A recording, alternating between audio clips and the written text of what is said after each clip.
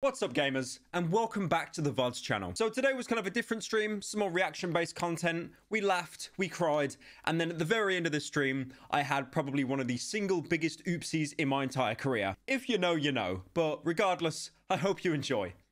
There we go. Hello! What's up? How are we doing on this... What day is it? Is it Friday? Saturday. Whoops. How are we doing on this fine Saturday? This fine Saturday. You guys are alone on a Saturday? Lamau. Pathetic. I laugh. I XD. Sad stream? Yeah, this is a sad stream. I don't know if any of you have seen, but we have released the new video. We've got a new main channel video.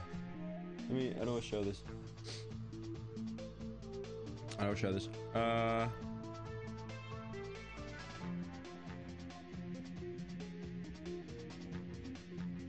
new main channel video up now, boys. There we go.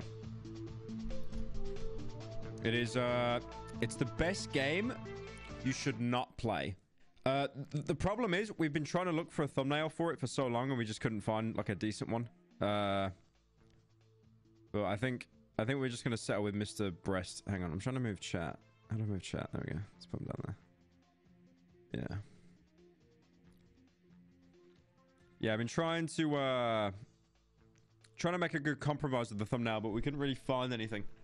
So this is the thumbnail. This is the thumbnail we're gonna have for the main channel video. I think originally it was like one of the main characters like crying or something, and then we just kind of thought, yeah, it's not really like getting clicks. So because it's so weird that the way that my videos work, the way that my videos work is when I upload a video on the main channel, they always do shit. I don't know why they always do shit. I mean, I know why. They always perform. So when you upload a video onto YouTube, you get the option to like see how it's performing, right, on the YouTube studio. YouTubers will know this, or anyone that uploads. Basically, 1 out of 10 is fucking amazing, you pugged it. 10 out of 10 is terrible, and you're on suicide watch. So all my videos I upload on main, they always end up being 10 out of 10, and then they slowly climb up over the days, because I got told by someone at YouTube that the way long form videos work, they don't recommend the long form video to everyone initially because it's so long. It might scare people from like watching the video and they click off YouTube. And someone clicking off YouTube is the worst thing in the world. That's like someone clicking off of TikTok. That's terrible for them. They want to keep you on the site for as long as possible. So they've got like an algorithm for long form videos where they slowly recommend it over the coming weeks. So it's genius, right? You spend like 3 months on a video, you upload it, and you think, oh my god, no one's watching it. What was the fucking point? But then it climbs up over time. So I think it was a 10 out of 10 when I uploaded it, and I think it's like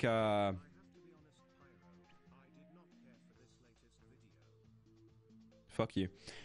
It was a 10 out of 10 when we published it, and now I think it's like a 6. So it's slowly climbing. Yeah. It kind of sucks it didn't get 1 million views in a day, but I think it will over time. I'm really happy with it, though. I'm really happy with that video. The thumbnail is kind of... I think this is the best thumbnail we can get. Because this is like a screenshot. But because it's basically like there's like a multiplayer segment in the game where you can like rob banks and shit, a little bit like Payday. So I said to my editor, Matthew, I was like, why not just get Mr. Breast in the thumbnail? And then add a Minecraft bank. But the best... Me and my editor were fucking crying over the thumbnail, right? Because the... when you start a multiplayer game... The TTS is too quiet. Yeah, I'll bump it up. I feel like I've got, like, fucking mucus. Okay. So, basically, there's a multiplayer mode in this game. Why am I explaining it? I'll just fucking show you. So I'll skim over it. Basically, there's a multiplayer segment in this game, and it's called... The entire game is about playing a criminal, and the multiplayer segment does exactly that. So the cool thing is about it, most of the game modes in this, you play as a group of mercenaries doing like a robbery, and then you get money, and then you extract. But the mode is called... It's called Fragile... Fucking hair in my mouth. It's called Fragile Alliance. So anyone that you team up with in the game to steal money with, you can then turn on them and then kill them for their cash. So if you've got $1 million and your mate's got $1 million, you think, I kind of want his $1 million because then I can use it to buy better guns the next round. People that your English overlords have conquered. No. So that was a good aspect. But obviously then you get 2 mil, you exfil, you get more money. But then everyone knows you're a rat. They call you a traitor. And you're marked for like death by everyone on screen. So anyone can then kill you if you're a traitor and they get no repercussions for it. But as well, anyone that dies on the job, they come back as a cop. They can actually go and, you know, they can kill you and get their money back. Basically get revenge. It's cool. I really like the game. I really like the game. It's not... if they gave Kane and Lynch 2, that's the name of the game, a bigger budget, I reckon it could have been really good.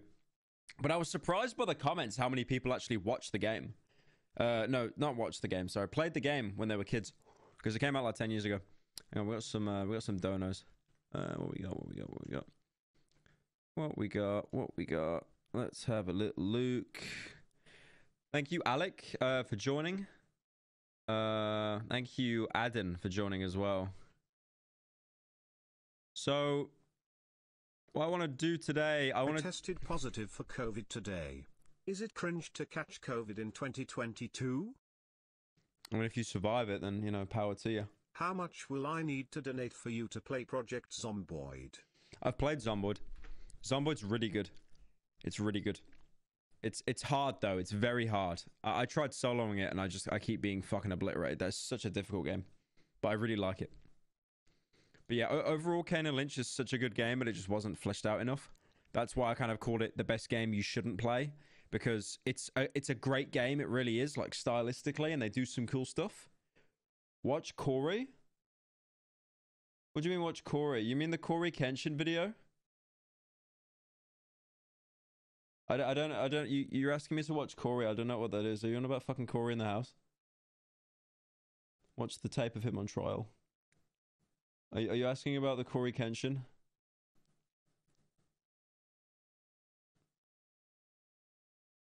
No, I'm not watching Corey in the house. Definitely not after the allegations.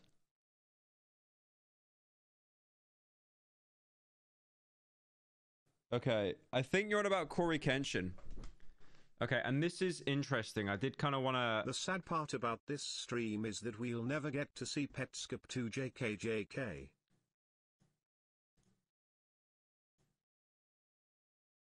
Okay, I'll tell you what. I remember one time in 2017 during the Times Square car crash, my parents used my giant head as a shield in case the car exploded. Well, you have very nice parents, obviously. Okay, so I want to watch this first. This came up in my recommended, and then maybe I'll watch the Corey video after, because it is interesting, the Corey video, because there's definitely a lot of favoritism on YouTube. Watch some CBT. Cock and ball torture.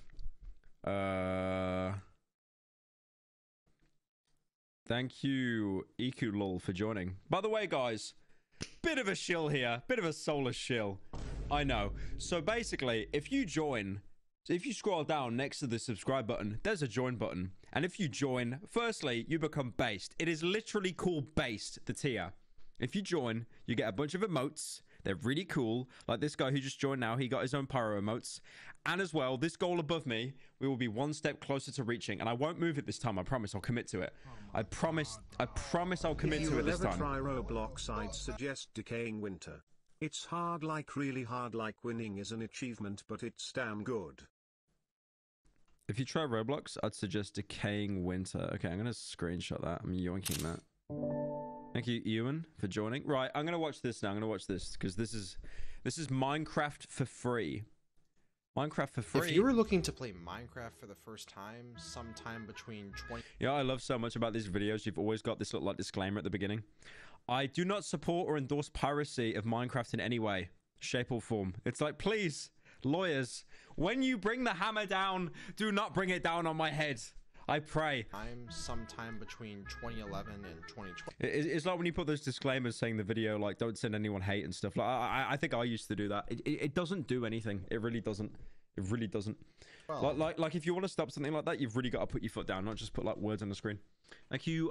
Holy shit, we got people joining. Thank you, Uncomfortable France, Rose Peaches, Sean. Thank you for joining. but you just didn't want to pay. Well, you probably stumbled upon this website, minecraftforfree.com. I remember this website. I didn't use it. If it sounded like I said I used it, that is pure slander. I never used it. I swear though, no, you'd get so much like dodgy adware running this, right? Like Trojans and shit, I swear. Oh, my mic's quiet. Hang on. Is that? Hang on. My yeah, I got my mic. Is that better? Yeah. Okay. At the time, it was the most popular to play Five Nights at Los Polos Hermanos. Ha ha ha. Get it? Breaking Bad reference. I'm so effing funny. Oh, I would not say you're funny. I would not say you're funny. Thank you, Tart, again for joining, Plastic Dream, and Boss. Minecraft pirating website. All you had to do was click on the website, agree to a disclaimer, and bam, you were playing the full version of Minecraft. No This looks... I know he's probably got this from like an archive site. Oh, yeah, chat, what happens if you go on Minecraft for free now? I'm not doing it. It probably grabs my IP or something. You were playing the full version of Minecraft. No strings attached. But one day, the site simply vanished without a trace. My mic's quiet. Is it okay now? It should be fine now, right? Hang on, let me... Is my mic okay? Hang on, let me do it. My mic's quiet. Is it okay now? No, my mic's fine. My mic's fine. I don't want to like blow anyone's ears up. So what really happened to minecraftforfree.com? Well, this story is just crazy. So let's get right into this. On December 12, 2010, the domain for minecraftforfree.com was registered, and not much later did the site... By visiting this page, or by playing Minecraft, you agree that you are in no way, shape, or form affiliated with Mojang or its affiliates. You also agree that you'll take no legal action. I thought this would be some like mumbo jumbo to throw people off, but they're basically saying, you better not work for Mojang. You better not sue us, because that'd be really mean. That'd be really mean. You better not do that. You also understand that the owners, users, and staff of this website cannot and will not be held responsible. Okay. No, it's a self-governed website, guys. It's like a Petopia in Family Guy, when Peter Griffin starts his own island. It makes sense. This website is only to be used for educational... So you know what I'm gonna do? I'm gonna go commit first-degree murder, go blow someone's brains out in a video game, and then I'm just gonna say it was for educational purposes. I have never like the word educational does so much legwork with this stuff. go live. This is basically just a copers. Please don't sue me. It was created by a user named Dylan, who would actually end up becoming a member of Team Abolition, a Minecraft griefing team. Now the interesting thing about the guy that made Minecraft for free became like a troll. Like that's so good. There's something so poetic about that. this website is that it wasn't just It's mean? No, it's exactly what I'm talking about. Hang on, we got some donors. We got donors. Pyro watch Embryo Wallace. It's a new YouTube ARG. The Embryo Wallace. Oh, hang I on. love how two of my favorite soundtracks are in one video. Samantha's Rest and Reconstructing Science. Hey Pyro, ever heard of Princess and Conquest? I'm sure a degenerate like you would like it. Oh, that wasn't very nice. just a clone of Minecraft, but it was the complete, actual game, playable in your web browser within seconds. For hooking me up with these GB Wibbies. Fuck 12. Why does this website look like it's operating at like 7 FPS? Minecraft, but it was the complete, actual game, playable in your web browser within seconds. How was this even possible? Well, That looks like it runs on like AOL online. a few things. Stop pausing the video. Okay, sorry. I'll do what Forzen does and just like sit there and say nothing apart from breathing heavily. First off, in Minecraft's early days, playing the full game within your browser was actually a completely normal thing, fully supported by Mojang. I know this sounds stupid, but like, is it just me or there's something like so nostalgic about the whole Minecraft backdrop, like with the low draw distance? There's something so cool about that. I don't know.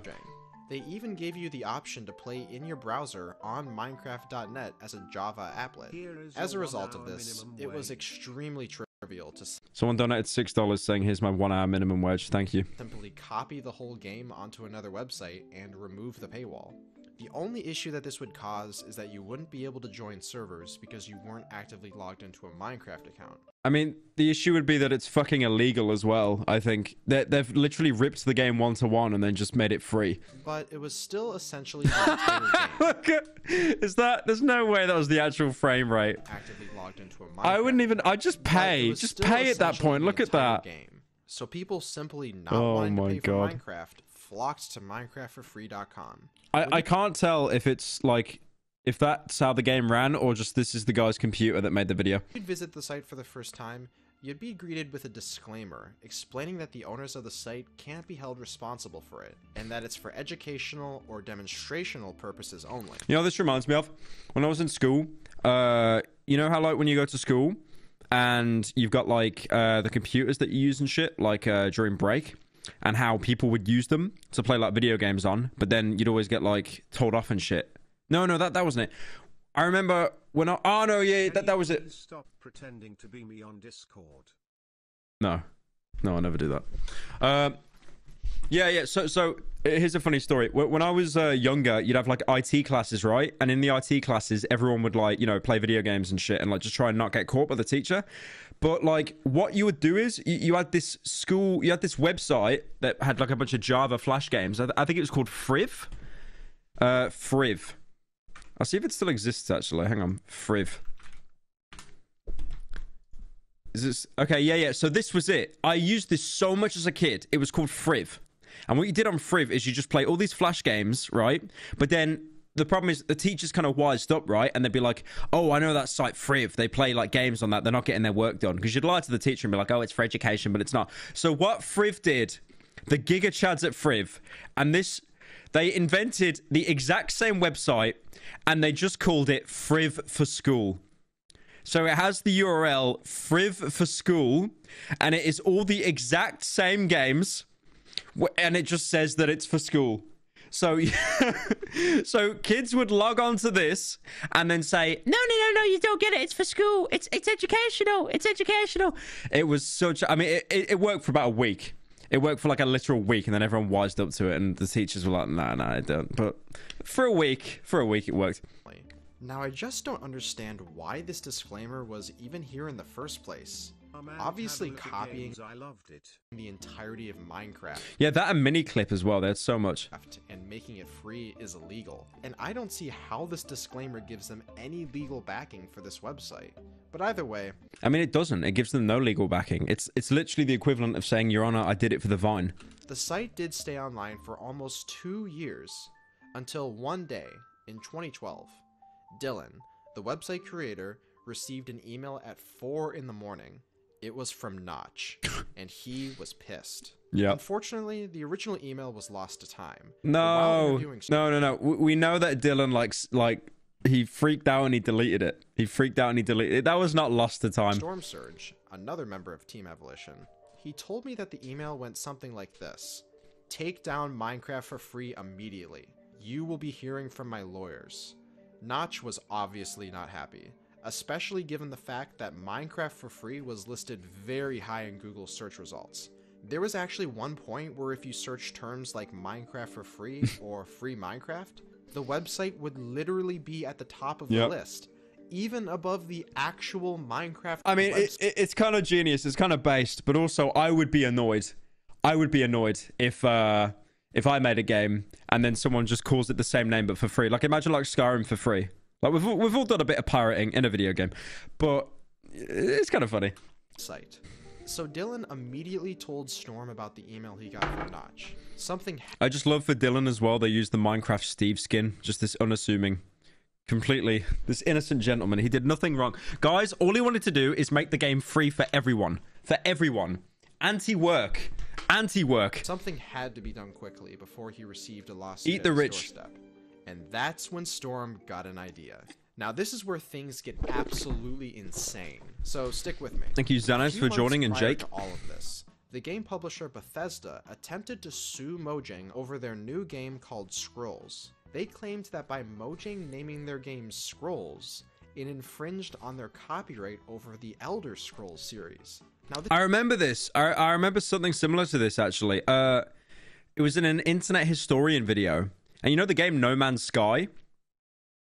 Sky TV, which is which was a news company, was trying to sue. Hang on. No Man's Sky versus Sky lawsuit. Yeah, there you go. No Man's Sky settles name dispute. So apparently there's a company in the UK called Sky, and it's like a big conglomerate, right? Like it's a news company, it's an entertainment company.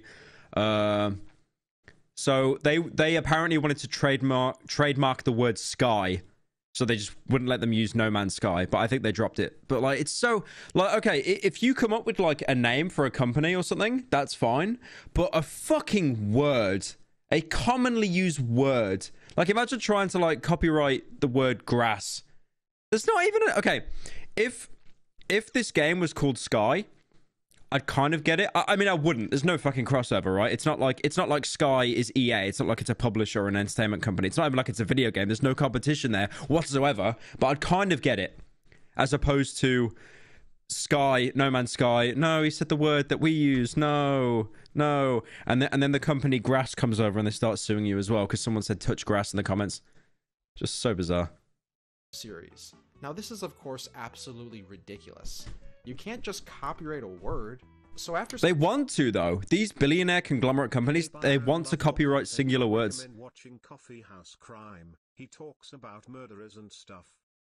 Coffee House Crime. I'll have a look. I mean, I'm still gonna keep watching this video, but I'll have a look at Coffee House.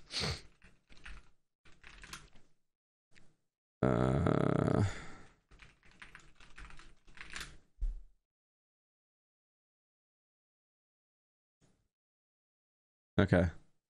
I will keep that in mind. Cheers. And we got, let me let these two donors in.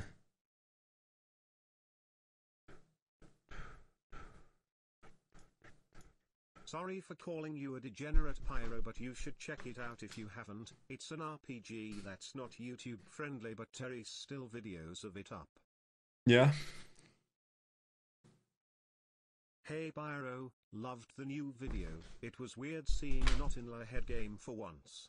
Been a huge fan for quite a while. I've been watching. See you. Thank you, man. Yeah, I'm happy it wasn't in a head game either. It just had an insane person in it. Some back and forth between Bethesda, Notch came up with a pretty unique idea. Challenge the best 3 from Bethesda and Mojang to a game of Quake 3. Whoever wins keeps the rights Wait. Who suggest? No, that's trolling. I could definitely see how people can get Skyrim and Scrolls mixed up. I mean, both games have mining and crafting and awesome dragons. Notch got him! Oh, these nuts! Pretty unique idea. Challenge the best 3 from Bethesda and Mojang to a game of Quake 3. Whoever wins keeps the rights to Scrolls. He was serious, but Bethesda backed down on the offer. And eventually, the case was dropped. We won the interim injunction. We can keep using the name Scrolls. They can still appeal the ruling, but I'm very happy. And we've settled with Bethesda. Yay. Anyways, so how does this...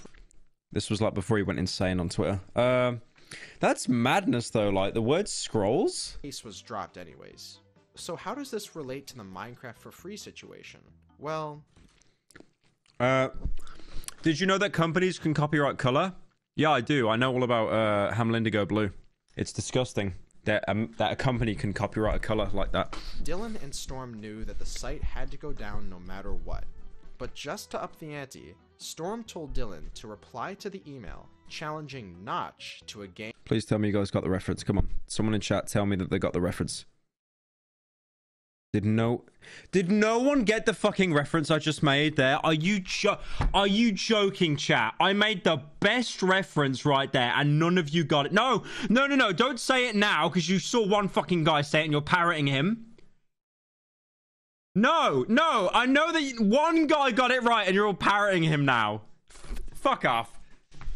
Game of Quake 3. Actually uncultured. Notch's best 3 versus Team Evolution's. Watch something else that isn't Minecraft story mode. Best 3.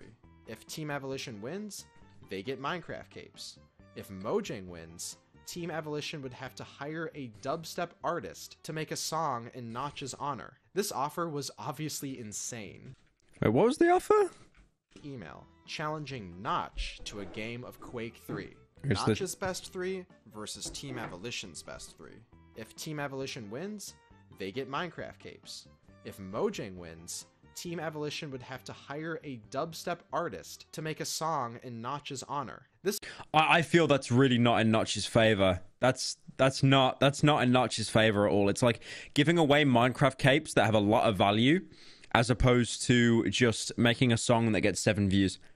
But also, Notch is like minted at that point, right? So he could easily go and find like the best, like most cracked, like Stockholm, Oslo, Norway, like Scandinavian, like esports team. This offer was obviously insane, and Dylan was skeptical about sending this as he didn't want to. Wait. Fat Fuzz. That's not actually Little Tay. That's not Little Tay. How do I view it? That's not her. But it's 50 quid. It might be. How do you check? How do you check their fucking name? Chat, can you go on her fucking channel? Is that Little Tay? Did Little Tay just give me 50 quid saying Fat Fuzz? How do I do that? It's not her. L. Yeah, her fucking parents probably still got her in the... Well, what even happened to her? Her fucking parents dragged her off the internet or something, right? Like, she fell off. I think she's getting fucking harassed too much. Man, I thought we had some fucking clout in the chat then, man. Thank you, Little Tate. Thank you, Little Tate. So it's going to say Fat Furs for like half the stream now because you gave $50. I hate you. Right, anyway. Where's OBS? Yep. To get sued and had no content. I mean, you say Fat Furs. I'm just going to use it for commission money. So who wins? Who wins? Not you. Not you. About the Mojang Bethesda lawsuit. But Storm told Dylan to trust him on this and send it. So he did. And what's shocking is that 10 minutes later, Notch responds. I emailed a guy handing out Minecraft for free and asked him to take down the site. He challenged me to Quake 3. This is happening. Accepting the challenge. Okay. Okay. Later, Notch and Jeb got... Is this... No. I feel these events are moving too quickly. Did this actually happen? ...to a match of Quake 3 with Team Evolution. Notch even live streamed the match publicly. What? 10 years ago. This actually happened? I thought this would just fizzle out or something. While Storm recorded it and uploaded it to the team. Oh my god. This is... Hang on a minute. Quake Live. Okay. Hang on. Quake Live. Notch. I spelled it wrong. Oh my god, it's real. Andrew Tate has been hired by Blizzard following his recent comments towards women. It's actually real, and it's Notch himself, not just... I mean, poor guy, he's probably gonna get fucking ass blasted, right? Imagine if Notch was, like, secretly cracked. That'd be genius. Team Evolution YouTube channel. Both are actually still watchable to this day. That's madness. Now, here's the thing. At the time, Notch had no idea of Team Evolution's existence, and thought he was just battling random people that pirated Minecraft. So when Notch's livestream viewers saw the usernames he was playing with, the chat went insane. Some viewers were very mad that Team Evolution's brand that you just endorsed. We like to make people angry in games. It's hilarious, trust me. He was giving this griefing team. Man, others. I'm kind of rooting for Notch, right? He's definitely lost. We know he's lost. But imagine if he was like secretly cracked. Them on. Now Notch wasn't looking at the stream chat, so he still had no clue. But he did eventually realize and was cool with it in the end. Anyways. Notch's team ended up winning, probably because it was Dylan's first time ever. Oh wait, Notch what? Oh, he was cracked! He actually was cracked! Realize and was cool with it in the end. Anyways, Notch's team ended up winning. He's not even bottom fragging as well. Holy! Hang on, show me the stats.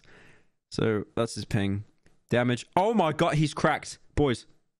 Look at the... He got 24, and their top fragger got 27. Notch is cracked. Like, I'm not even joking. Oh, Jeb as well. That's Ginger Jeb, right? Like the guy that's still working on Minecraft now? Yeah, oh my god. Imagine being a trolling team and then you get fucked by Notch. Notch's team ended up winning. Notch Gaming. Notch Gaming, guys. We need that as a YouTube channel. Probably because it was Dylan's first time ever playing Quake. That's cope. That's cope. So the capes were a no-go, and Storm had to hire a dubstep artist. Lamau. Yeah, I told you it's not worth it, though. Look at that. How many views it get? How many views? Storm 12,000 views. Just not worth it. Not worth it. Had to hire a dubstep artist Lol. to create a song for Notch. The song was appropriately titled Humiliation. Before or after? So I'm still losing mine. I feel like I was just watching one of my own montage parodies then. I actually felt like a shiver go down my spine. Didn't win. I would have No, loved I to have kinda an like ice cream winning. cone on my back. Oh, you could just... What year did this come out again? What year did this come out? You could just tell. This is like some 2013 shit. Hang on. When did it come out? Yeah, 2012. Yeah, that's... Yeah. That we didn't win. I would have No, loved I to have kinda an ice like cream winning. cone on my back. Actually, just let GTA wasted green screen. Because I love it, because when you chroma key, you can still see that green little flash for a second. Ah... But the fact Notch accepted a challenge like this over blatant... No, that's base, though. That's base. Like, most people would just throw the letter in and be like, you know, get the fuck off my site. Which he was allowed to do, by the way. They're stealing his game. plagiarism of his... Wait. I kind of just realized, at no point did they discuss about taking down Minecraft for free. Have we noticed that? If they win or they lost, Minecraft for free stays up, by the way. game is just awesome. Maybe one day they'll have a rematch. Then Notch can prove his Quake honor once again. After all of this, MinecraftForFree.com was taken down forever. Yeah, okay. It actually hosted the classic version for a while, but it eventually went offline. Taken down forever. Clones of the website were of course made, but they were also short-lived. Mainly because Mojang officially dropped support for playing Minecraft in a web browser once patch 1.6 was released. And soon after that, all in-browser Java applets stopped being supported in Pyro, and the functionality was removed Now I need to migrate to my Microsoft account. No! from most major web... Honestly, I don't know if any of you can relate. Migrating your Minecraft account through Microsoft when they bought it was fucking aid car. Like, who remembers their Microsoft login, their Xbox login? Fucking no one. Jesus, that was such a pain in the ass. browsers like Chrome and Firefox. This made any websites that still hosted a free version of Minecraft effectively useless. So that's the story of MinecraftForFree.com. It was short-lived, but it had a pretty incredible ending if you asked me. Alright, chat, what are we watching next? I was gonna game some Isaac, but I feel a bit of React Andy. I could react to some more stuff first. I've got like 2 hours before I gotta leave. What we got? What are we thinking? There's a fat delay on chat. I don't know why. Sonny V2 again. Bro, he's gonna make a video on me if I keep reacting to him. Seth video. I've already seen Seth's video. It's sick. I reacted to it on stream. Sonny. Okay, a guy that was a member said it. So thank you, Almond. Raylan for joining. All right, yeah, we'll do. I don't like reacting to him too much, though, man. Come on. I feel like I'm milking him a little bit here. Okay, I don't really care about vegan teacher. Kwebbelkop. Mr... Okay. What were we thinking? Mr. Breast or Kwebbelkop? Mr. Breast or Kwebbelkop?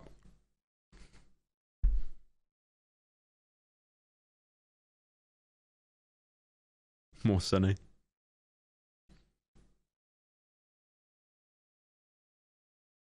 I'd probably want to watch the Kwebbelkop one. I don't really care about the Mr. Beast cancelling stuff. I think it'll just... Most of it will be bait. April 2. He's watching another Sunny video. How the mighty have fallen. He's completely irrelevant. God, this Pyrocynical guy fell off. I hate him. That's why I keep throwing $10 at him. Hey Pyro. Have you seen the Project Zomboid challenge of a dude self-sustaining himself in the house he starts in? No, I haven't, but I know the one where, like, you're drunk and you're naked and your house is on fire. That one's pretty hard.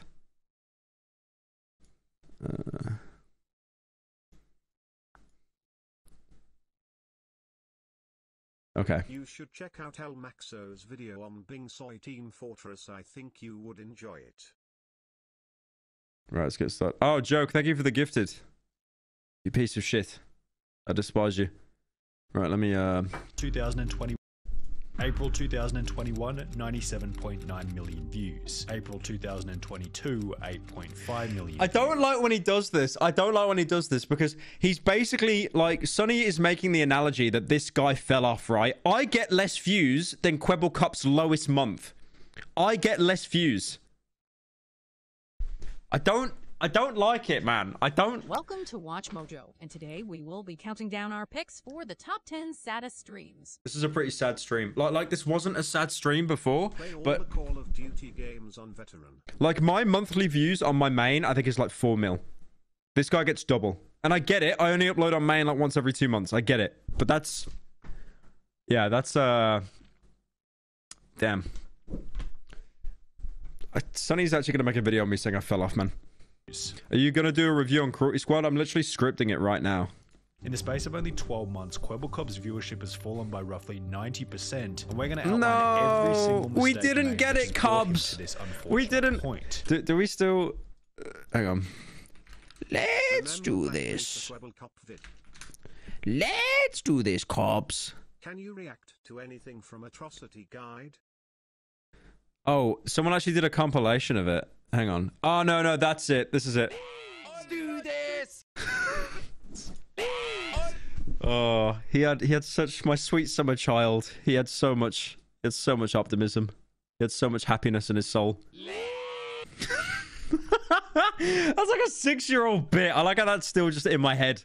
My brain is just this catalog of like really bad memes that you just gonna pluck out. Kwebbelkop aka Geordie a little bit of slack. We need to specify that because he's a gaming YouTuber, some of this decline has actually been out of his control. Yeah, YouTube gaming has kind of fell off a bit. It's weird. It's like commentary. Have you noticed a lot the UK commentary scene is just dead? Or like American commentaries kind of slumped a little bit?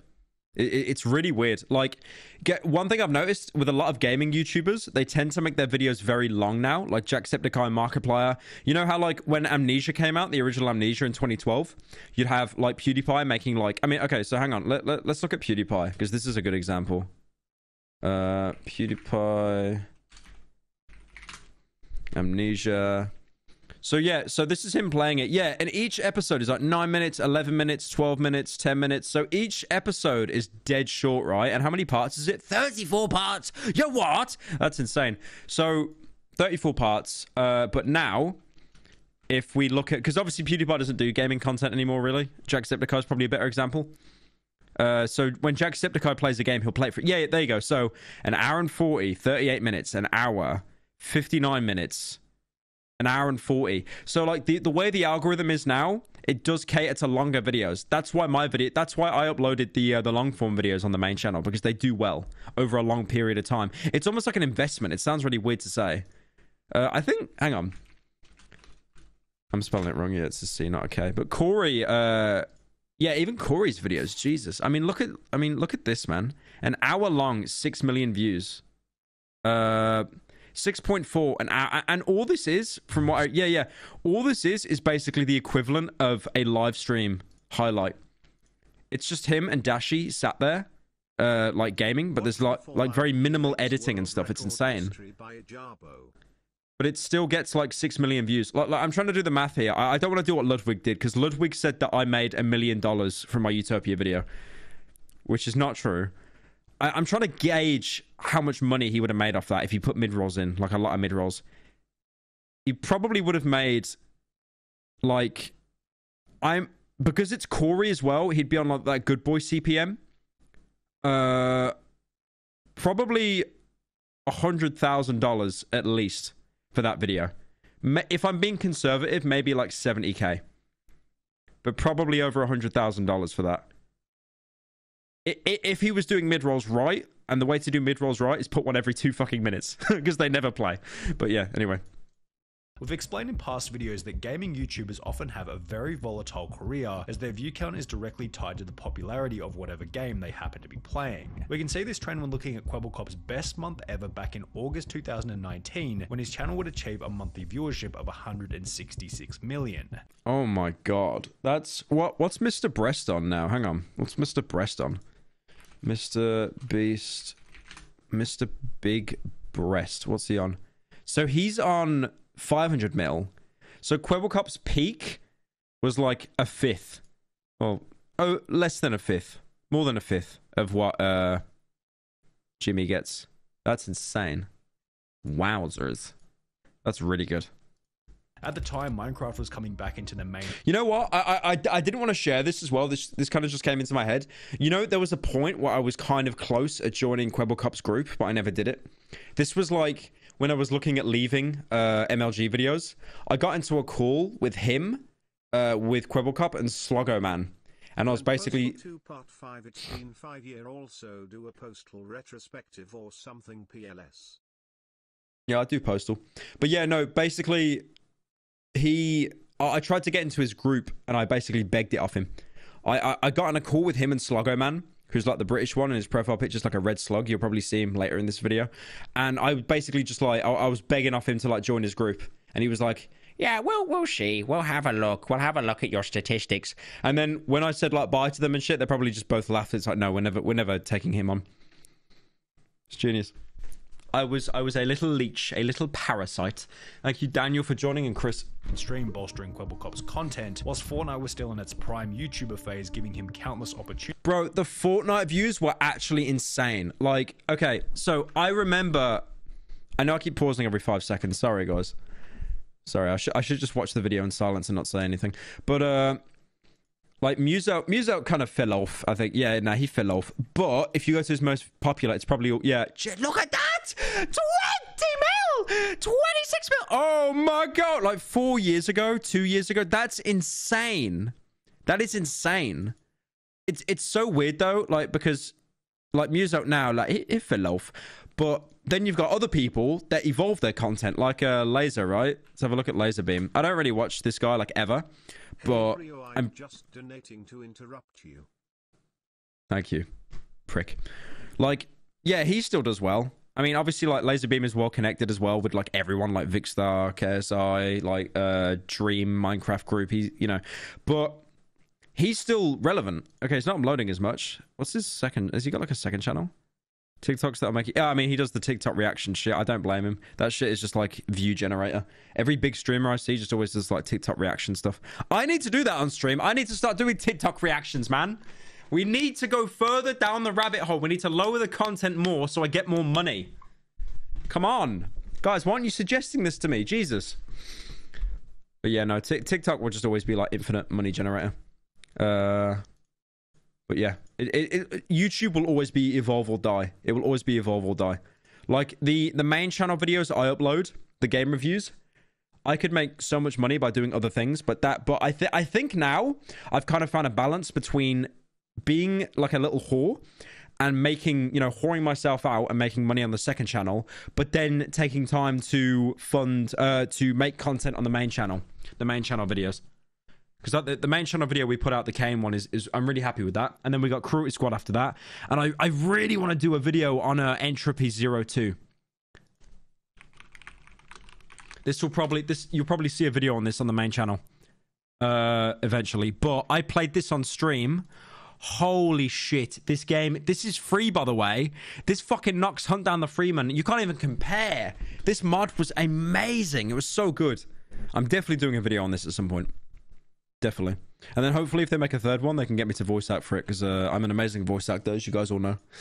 Right, anyways. Opportunities for fresh new videos. Since Geordie had I talk so much and we're less than a minute in. no control over the popularity of these games, you might go ahead and call this an element of luck. However, almost everything else which was bringing in these 166 million views had been a result of Kwebbelkop's actions. For example, Geordie was a master at collaborating with other YouTubers. I'm a YouTuber. I want to know. Man, don't do TikTok reviews. I mean, I wouldn't do TikTok reviews. I'd watch something that was like a 4 out of 10 funny. Something that you do like a nose exhale, and then I go, it's so funny! YouTubers. I want to get to know all the YouTubers. I want my friends to be YouTubers or people that are doing similar stuff. This became most evident after forming a YouTube trio known as Robust, which included Kwebbelkop alongside 2 other familiar faces, Jelly and Slogo Man. Kwebbelkop explained that his first... I don't even know if that's good though, right? If your entire friend group is just YouTubers. I feel like you need to have like... actual friends that aren't in the industry to kind of ground you a little bit. First viral. Like, I remember when I was first on YouTube in like 2017, basically all my friends were YouTubers. And now I think it's like a third of the people. No, probably half. Half my friends are YouTubers. But then the other half just, they do other stuff. Like they don't even do YouTube. I feel like to have your entire friend group be YouTubers, that's almost like all your friends being, you know, in the same office block as you and not being able to talk to anyone else. I don't know. It might be a bit suffocating after a while. Video with over 14 million views was him, Jelly, and Slogo simply messing around on GTA 5. As their relationship strengthened, a video where Kwebbelkop simply met Jelly in real life for the first time gained over 12. It's genius how this always happens though, right? If you notice this, you'll always have these YouTubers that blow up, and then when they do a video meeting each other, it juices. Like this is basically 3 years before Wilbur Soot met Tommy in it. And that video juiced. And the thing is, you go back and watch that video of Wilbur and Tommy. It's such a mid video. Nothing happens. They just walk around Brighton Pier and everything's subtitled. But because it's these 2 huge creators at the time meeting, it's just like, you know, 2 fandoms combining. It's like fucking Infinity Stone shit. Million views. The trio were even picked up by PewDiePie's YouTube network Revel Mode alongside Markiplier and Jacksepticeye, with the subscriber count of Kwebbelkop, Jelly, and Slogo being the best piece of evidence for the success they'd find as a trio. In addition to forming the Robust group, Geordie began dating fellow YouTuber Azzyland in 2016, with Azzy herself having a multi-million subscriber count at the time. 13.4 mil? Oh my god. 13.4 mil? Jesus. What's she on now? Oh, she fell off. Oh, I thought she'd be getting millions. Okay, yeah, no, she fell off. A lot of YouTubers did this, by the way. They jumped on this TikTok trend, this YouTube Shorts trend. Voice break. Don't laugh. You laugh at the voice break, you get a ban. But like, yeah, a lot of YouTubers jumped on this Shorts trend because they thought it juiced views. But yeah, no, she did a bit of falling off. What was she like at a prime? 50 mil, 46, that's madness. Good lord. Good lord. Yeah, it was like 3 years ago or something. You know what amazes me? The fact that Sniper Wolf still gets views, because Azzyland just reminds me of Sniper Wolf, but look at her views. Sniper Wolf's views are... What the fuck is that? Okay, right. Some pregnancy fetish shit. Anyways. But like, still like... 3 mil, 6 mil, 2 mil, like that. Madness. I love as well how so many YouTubers have like copied this. You know, where like they have their face like reacting, and then they have like a little bar. I think Will still does this. Hang on. Let's see if... Oh, he changed his channel name to like Will and He React. That's right. Oh, does he not have it anymore? I think he went through a stage where he did it as well. Or am I chatting shit? He reuses the face so many times. I mean, I would as well, though. If I was uploading daily, I would definitely run out of... You kind of run out of, like, emotions to pull, right? After a while. But yeah, no, I don't even blame Will for doing these. Like, it's such garbage content, but it's just like money printer. Like, I would 100% do this in a heartbeat. Meaning that they could collaborate on various different videos, providing further growth for each creator. Yet the overwhelming driver behind Kwebbelkop's extreme viewership was without a doubt his laser focus on the content in combination with an unwavering work ethic. After beginning his channel, Geordie made a commitment to upload 1 video. It's just the amount... I hate the internet, man, because I just think of Wojaks now when I see this shit. Every single day, which he would continue for a period of over 9 years. 27th of August 2012, I said to myself, I'm never gonna miss a day of uploading, no matter what happens, and every day I'm gonna make a video that's better than the one before. Additionally, this is like me saying, guys, this is basically me at the end of every stream when I say, guys, I'll probably be live tomorrow. Let's see what happens. And then I disappear for 2.5 months. All of his energy was being focused on one channel only, ensuring that the one daily video was always of the highest quality. Every day I worked on it. Every day I studied it. I watched tutorials. I read articles. I spoke to people. This just comes across to me as the dream tweet where he said he studied Reddit. Hang on. Please tell me it's still there. Please tell me the tweet's still there. Please tell me the tweet's still there. Where is it? Where is it? There's a tweet where he says, I studied Reddit. What the fuck is this?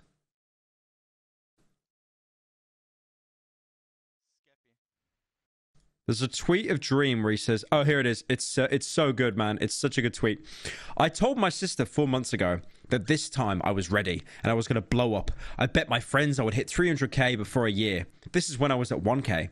I worked my ass off learning about YouTube and the algorithm. I studied YouTubers. I made a plan. I studied Reddit. I don't like, what kills me is like, if he said, I studied YouTubers, I studied Reddit, I made a plan, that would actually be okay, but it's almost like he has to finish off with studying Reddit, like it's the final boss. I studied. I went on to OK Buddy Chicanery. Oh, bro, I gotta make a video on OK Buddy Chicanery because the harassment they're doing to the Better Call Saul cast is fucking genius. Practice, and every day This I make chicanery. new videos. And within this daily upload, it was obvious that Kwebbelkop's goal was to ensure the most optimal experience for the audience. I was making videos that my audience loved watching, right? So I asked myself, what does my audience love the most? Each of those clips from Kwebbelkop's discussion on the Watch Time I still remember with Kwebbelkop as well, like he reached that point of fame where kids would like come over to his house and stuff, because you have that a lot with you. Like thankfully that doesn't happen to me because I live in the middle of fucking nowhere. Like it's literally like even if people knew where I lived, it'd be such an effort to even come here. But hang on, Kwebbelkop fans at house. I think there's a video where he tells them to like fuck. No, I can't find it. But fans came to his house and he basically was saying like, no, go away, go away. I mean, it happens to a lot of people, to be fair.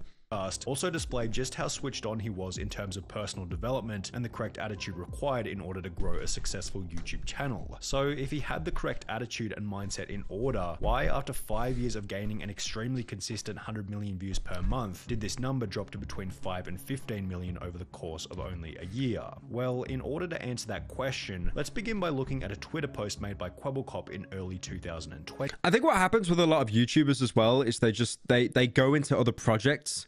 They don't enjoy doing YouTube anymore. Because one thing I've noticed with a lot of YouTubers that blew up huge, they were kind of only on the platform for a couple of years, right? Like, for example, RiceGum. RiceGum was one of the biggest. And then you kind of just forget about him. Like, Gideon, right? Gideon's fucking huge. In 5 years, Gideon will probably be looking at, like, stepping down from YouTube and doing other things with his millions. And then someone else will take his place. It's a constant cycle.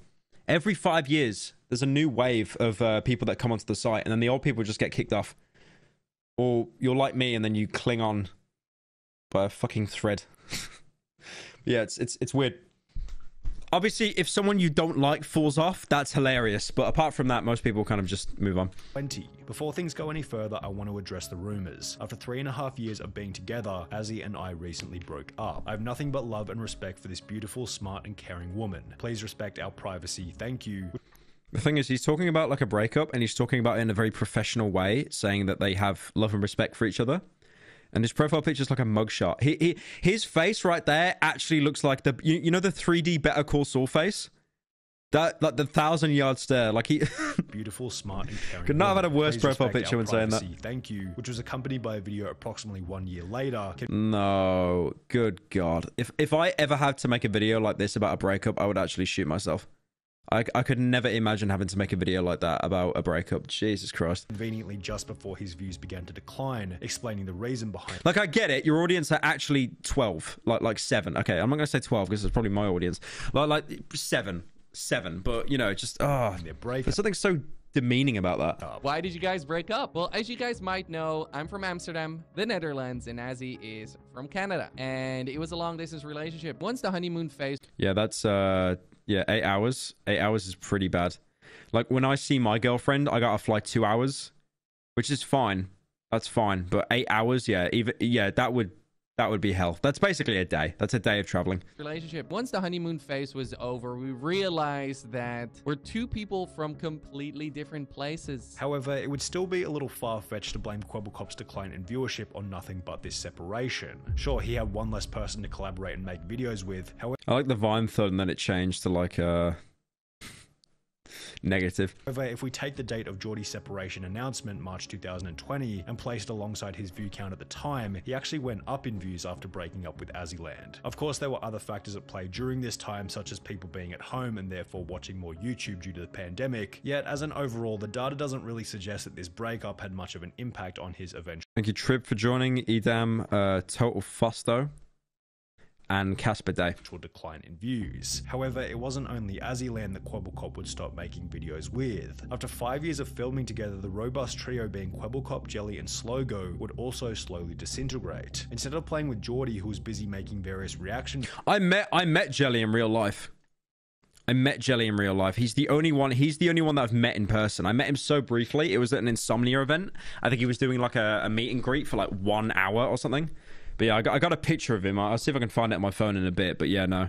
I can't even say if he was nice or not because our interaction was so brief. But the fact that he let me take a picture, like...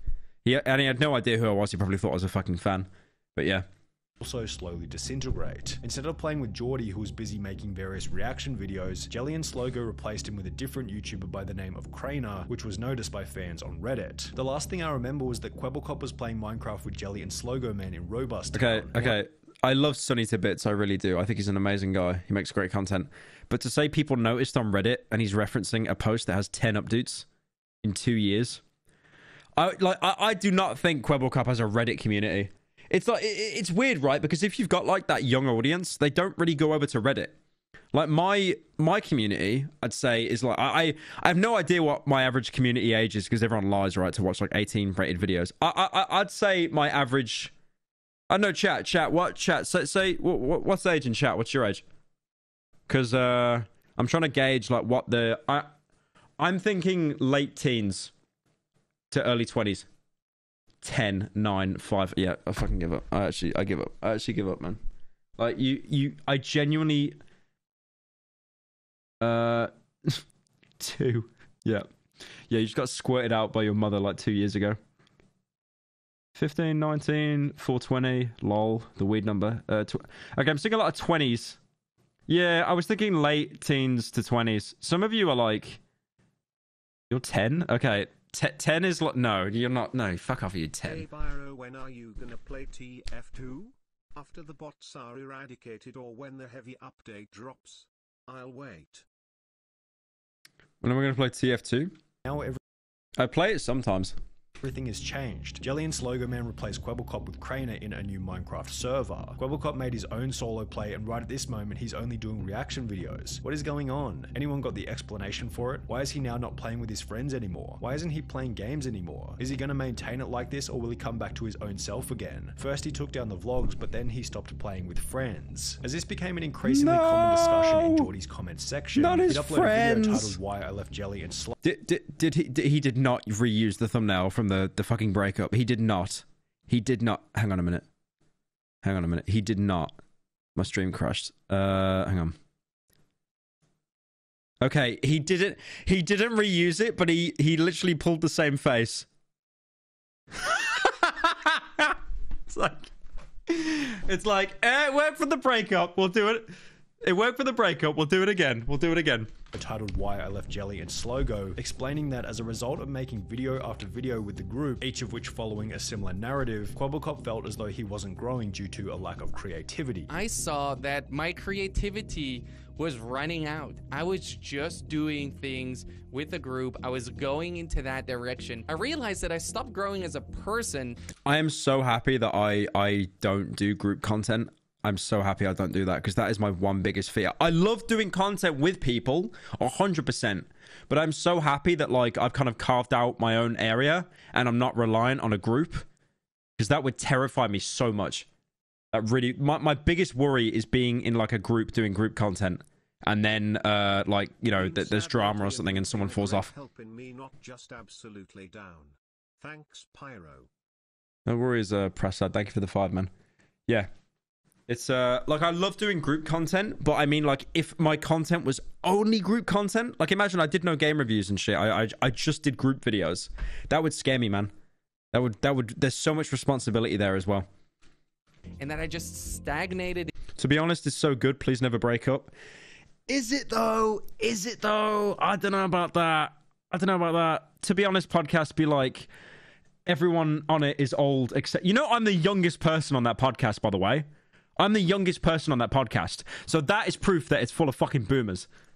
In life, and I was just doing the same thing. Geordie also explained that at around the same point in time, he'd become depressed, which made him feel as though he was holding the group back. I ended up getting a depression, which I've never, ever said anywhere publicly, but it was also holding them back because I couldn't give them the energy that they needed to make these videos good. And as a result, he began to participate in fewer and fewer recordings. It wasn't a clear... That sucks.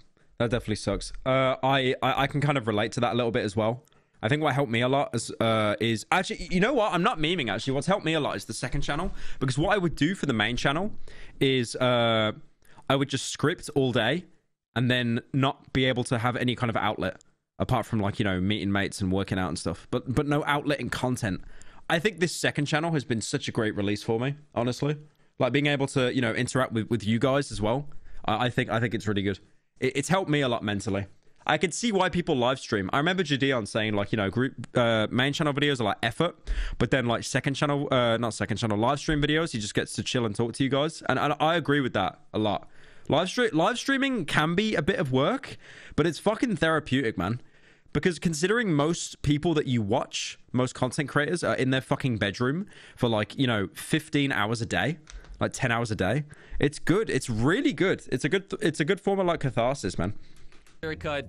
Bye guys, see you tomorrow. And instead it was me joining less and fewer recordings. From this point onwards, Kwebbelkop was no longer making videos with the group, which had helped him to become so successful in the first place. He then began to collaborate with a new YouTuber going by the name of Tiger, yet this would also end in another bit of drama.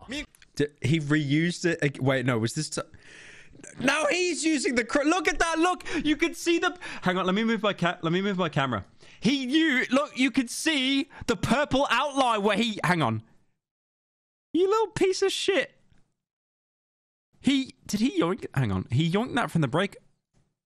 He yoinked it from the breakup video. I knew it because it's got the purple outline as well. You really went onto his breakup video with his girlfriend and then you cropped out the thumbnail, his face, to reuse it. Your mouse on the video. It's really distracting having it off the screen, and I feel the need to stare And in at another it. Thank you.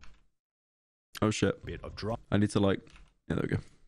Me and Kwebbelkop got into a fight, and after this fight, I was pretty much left with nothing. Kwebbelkop found Tiger when he was still a small... Okay, that's a terrible... Kwebbelkop got into a fight, and after this fight, I was pretty much left with nothing. Okay, so two things wrong with this. Firstly, he's British, and secondly, he's got a D-squared hat on. That's 2 strikes. You're out. Kwebbelkop found Tiger when he was still a small YouTuber. Is Tiger still around? I don't want to make fun of a guy that's, like, juicing. Because he's going to make a video on me. I mean... Yeah, that's bad as well. You shouldn't call yourself Tiger. You shouldn't call yourself, like... You need, like, a brand name. You shouldn't call yourself, like... I mean... Leafy.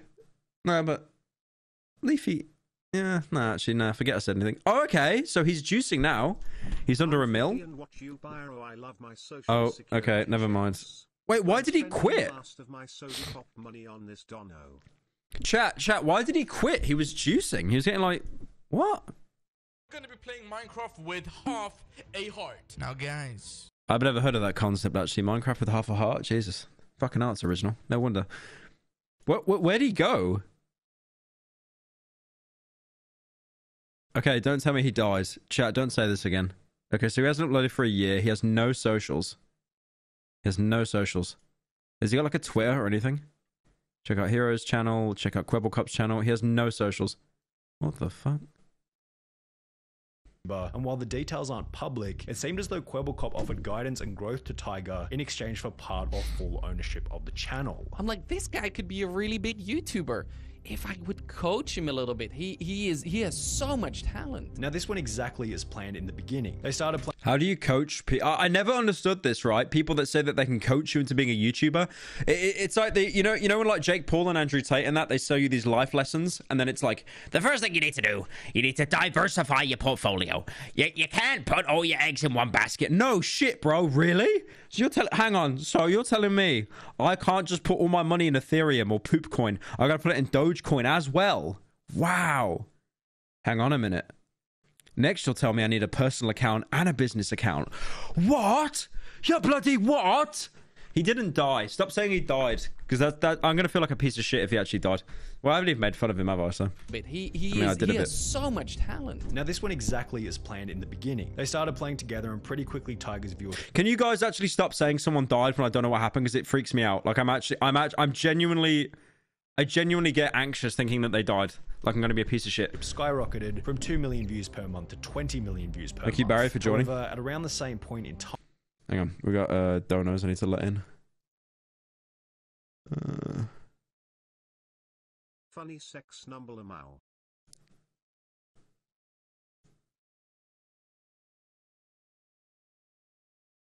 Are you going to talk about the Corey situation, or are you not going to bother since it's been covered by pretty much every Mike Slobbering commentary channel? Yeah, I was gonna say everyone's talked about it. It's a bit redundant. I mean, maybe I could watch the video. Cynical. If you still have the time, can you react to the Has Been Hotel Stalker by Bernie Vids? Has Been Hotel Stalker. I never That you just the two worst things I think I've heard in my life. Has Been Hotel and Stalker. To give you this. Thank you. Thank you. Pyro, can you place your mouse on the video? It's really distracting having it off the screen. I can't focus. Thank you. What is wrong with you guys? I just got here 57 minutes in. What has happened so far? Nothing of value. Absolutely nothing of value. Thoughts on Eliafy? She's so cool, right? I'm not Eliafy BTW. He died, I killed him, smile.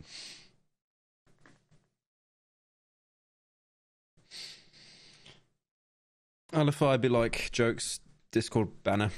Tiger randomly stopped uploading altogether. 2 months later, Tiger would upload a video on a different Oh, wait. He's back. Liger. Why'd you call yourself Liger? It's just, you're giving yourself an L. Liger. So he is back. Would you do a review of the Prince of Egypt on the main channel? Literally best animated film. It is a good film. It's a really good film. Okay, so he is back. He is back. Okay. 2 weeks. No, he kind of fell off a little bit. He fell off. I mean, I don't know why did he go to a different channel? Maybe. I'm not even born yet. I'm ethereal. I'm here but not at the same time. I love your content, but I can't truly enjoy it until I physically manifest. I'm one above all and under. Most normal Pyrocynical commenter, just complete schizo ramblings. So I'm guessing he moved over to Liger because maybe Geordie had control of his main through a contract? Channel titled Why I Left Kwebbelkop and Tiger, explaining that he couldn't talk about what had happened with the channel. And I'm not going to get too much into who was in the right or who was in the wrong. Okay, so it was probably a legal dispute, and Geordie probably made this guy sign an NDA, like a non-disclosure agreement, so he's not allowed to talk about it, so he just can't go into details. Because you'll be amazed at how many YouTubers throw NDAs at you just to work with them. Like, I remember, what's his name? I was thinking Sunny V2. You know Sunny? Sunday? What's his name? Sunday? Hang on. Sunday. I don't know what his name. Yeah, Sunday. I was gonna work with this guy on a thumbnail, I think, or something like 6 years ago, 5-6 years ago, I think, like a good while ago. And just to do a thumbnail for him, even though he gave me no access to the channel or anything, he still wanted me to sign a non-disclosure agreement. It was so bizarre. I just said to him, even though I was like a teenager, I was like, I don't understand, like, why you want me to... I think I was like 18 or something, or maybe 17. I don't remember. But I just remember it being really bizarre that he wanted me to sign a non-disclosure agreement to do a thumbnail, even though I wasn't going to get access to his channel. Like, what could I discuss with him? He didn't tell me anything. I can't. But he was no longer friends with Kwebbelkop. Everyone is asking the same thing. Why are you not uploading to Tiger, and what happened between you and Kwebbelkop? Well, guys, it essentially boils down to one thing, and that is that me and Kwebbelkop are actually no longer friends. No! This is like Iron Man and Captain America falling out. No! I feel disappointed. I feel betrayed. I hate to... I'm sure this Tiger guy, or Liger, I guess, could be a really nice guy, but I've never heard someone explain how betrayed they feel in a more artificial way. It's like, he's definitely reading a script, but it's just like, we are not friends anymore. I feel backstabbed. You know, okay, he isn't doing this, but do you know how so many YouTubers I want to... Okay, I gotta go... going on a bit of a rant here. There's this one YouTuber. I do like his videos. Actually, no. Oh, we're halfway through. Fuck it, I'll do it. So there's this guy called Max the Meat Guy. I do like his videos. I really do. They're great. Whenever I'm like taking a shit and I pull up my phone, I pull up shorts because TikTok won't load. So, but the way this guy speaks with his... Is it cadence or... Hang on. Chili crisp pulled pork cooked inside of clay. So one thing I've noticed with shorts YouTubers, they talk in this weird tempo where it's like da da da da da da da da da da da da da da da da. It's like, today I'm gonna get this pulled pork inside of clay. First we get the brisket and then put it in the oven. It's so weird how they talk like that. And there's a YouTuber that made a video talking about this, and it's a newsreader voice. The way, when you hear someone talk like this, you'll notice this a lot in shorts and like tier list videos or like tier videos where people, you know, where someone explains something you might have missed in a film.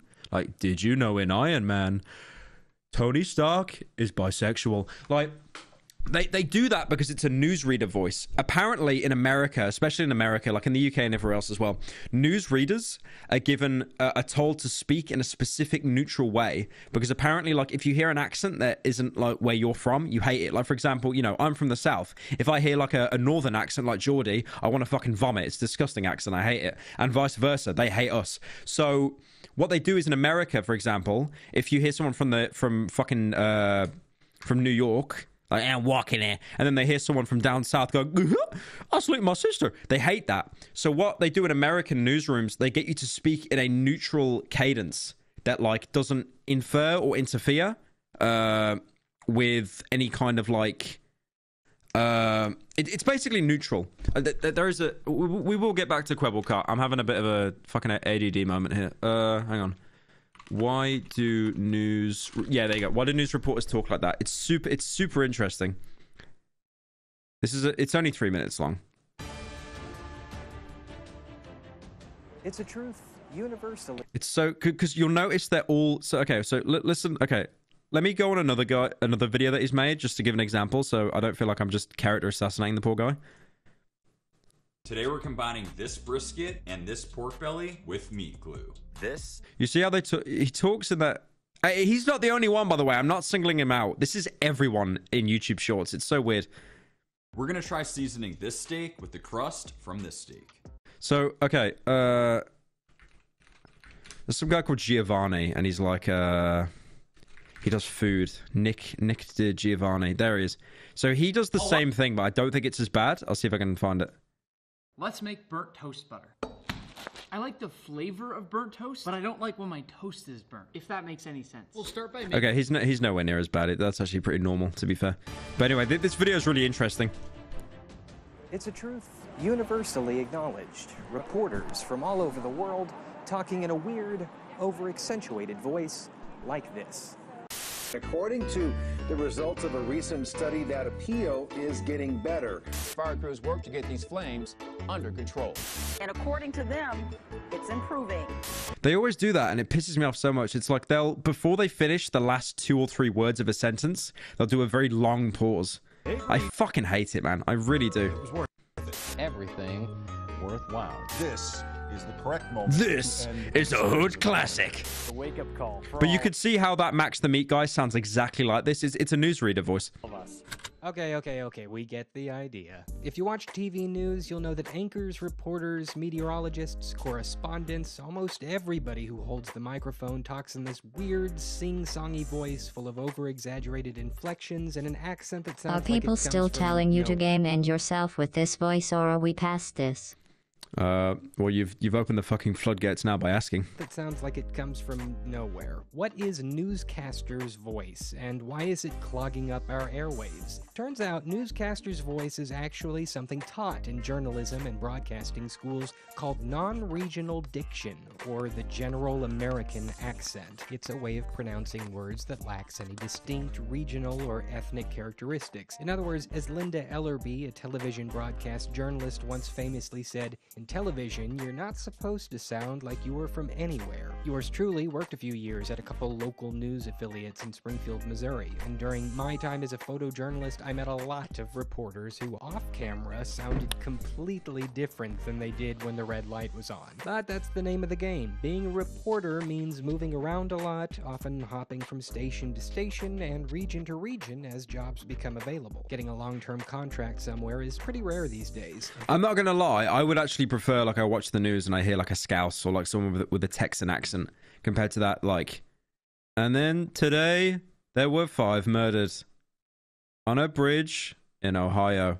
Today, PewDiePie killed 2 people on a bridge in PUBG, and then he said a racial slur.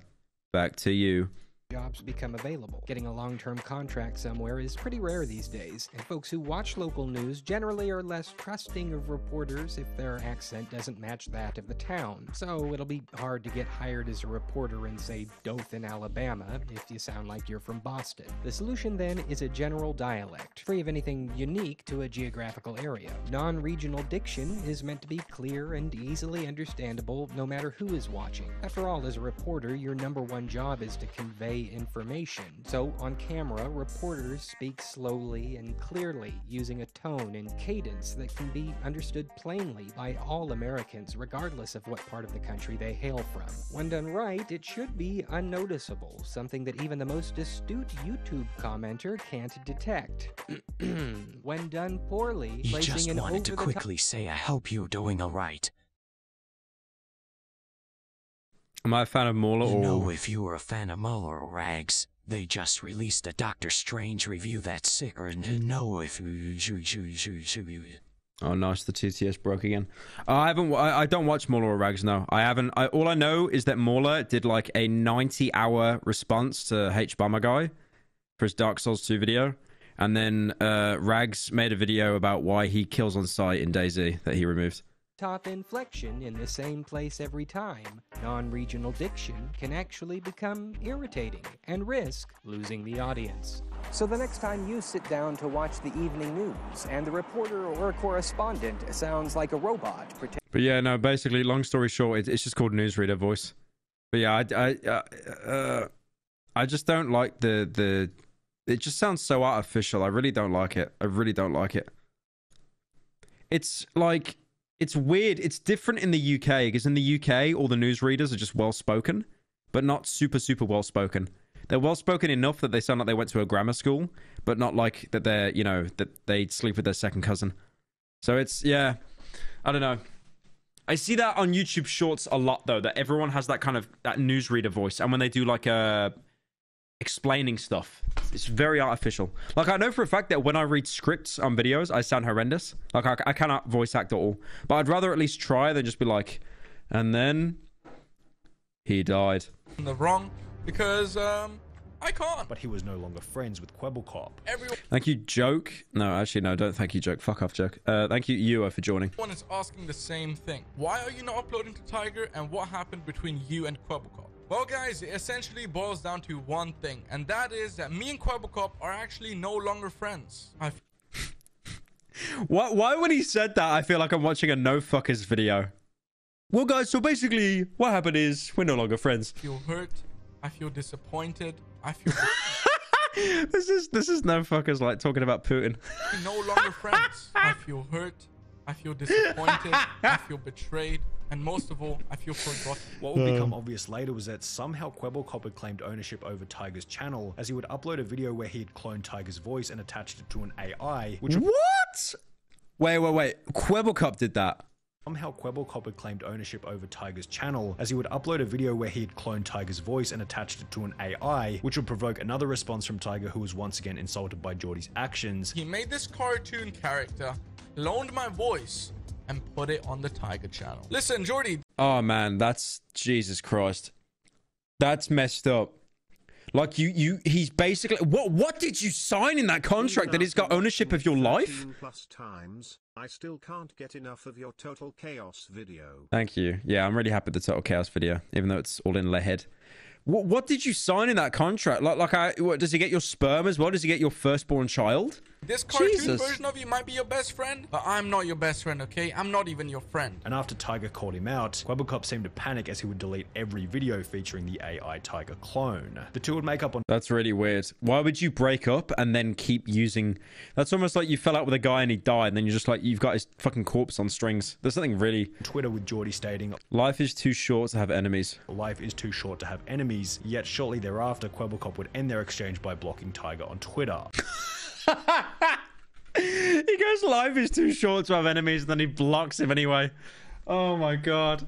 Too short to have enemies. Most sane YouTuber Twitter interaction. Shortly thereafter, Kwebbelkop would end their exchange by blocking Tiger on Twitter. I love that. I love that, man. My man decided to block me. But you know what, man? I don't care. What's most interesting about this whole interaction is that it correlates perfectly with the point at which Kwebbelkop's views began to decline rapidly. However, the reason for the impending decline wasn't the drama itself, but rather one discovery made by Geordie throughout the conflict with Tiger, being that he could make an AI character to act as a real person. One of the biggest lessons I've learned in business is that pretty much everything you dream is possible. Cloning yourself, too easy. 4 years ago, I was in the middle of a burnout, made 3 videos per day and streamed 2 to 3 hours per day. I wished I could clone myself, so I did. What Kwebbelkop is referring to in this Twitter thread is a channel he launched 1 month after the drama with Tiger, which posts gaming videos and uses an AI character as the main personality within the videos. Now, there's nothing wrong with anyone beginning a second channel. That's so weird. That's so weird. Jesus.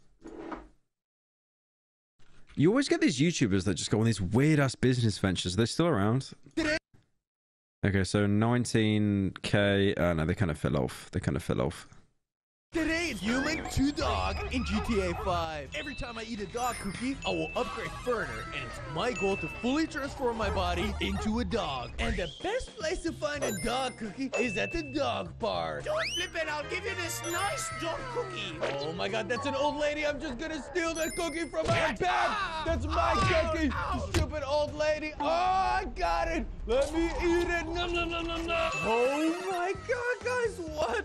I genuinely feel like I need to be prescribed Ritalin after seeing that.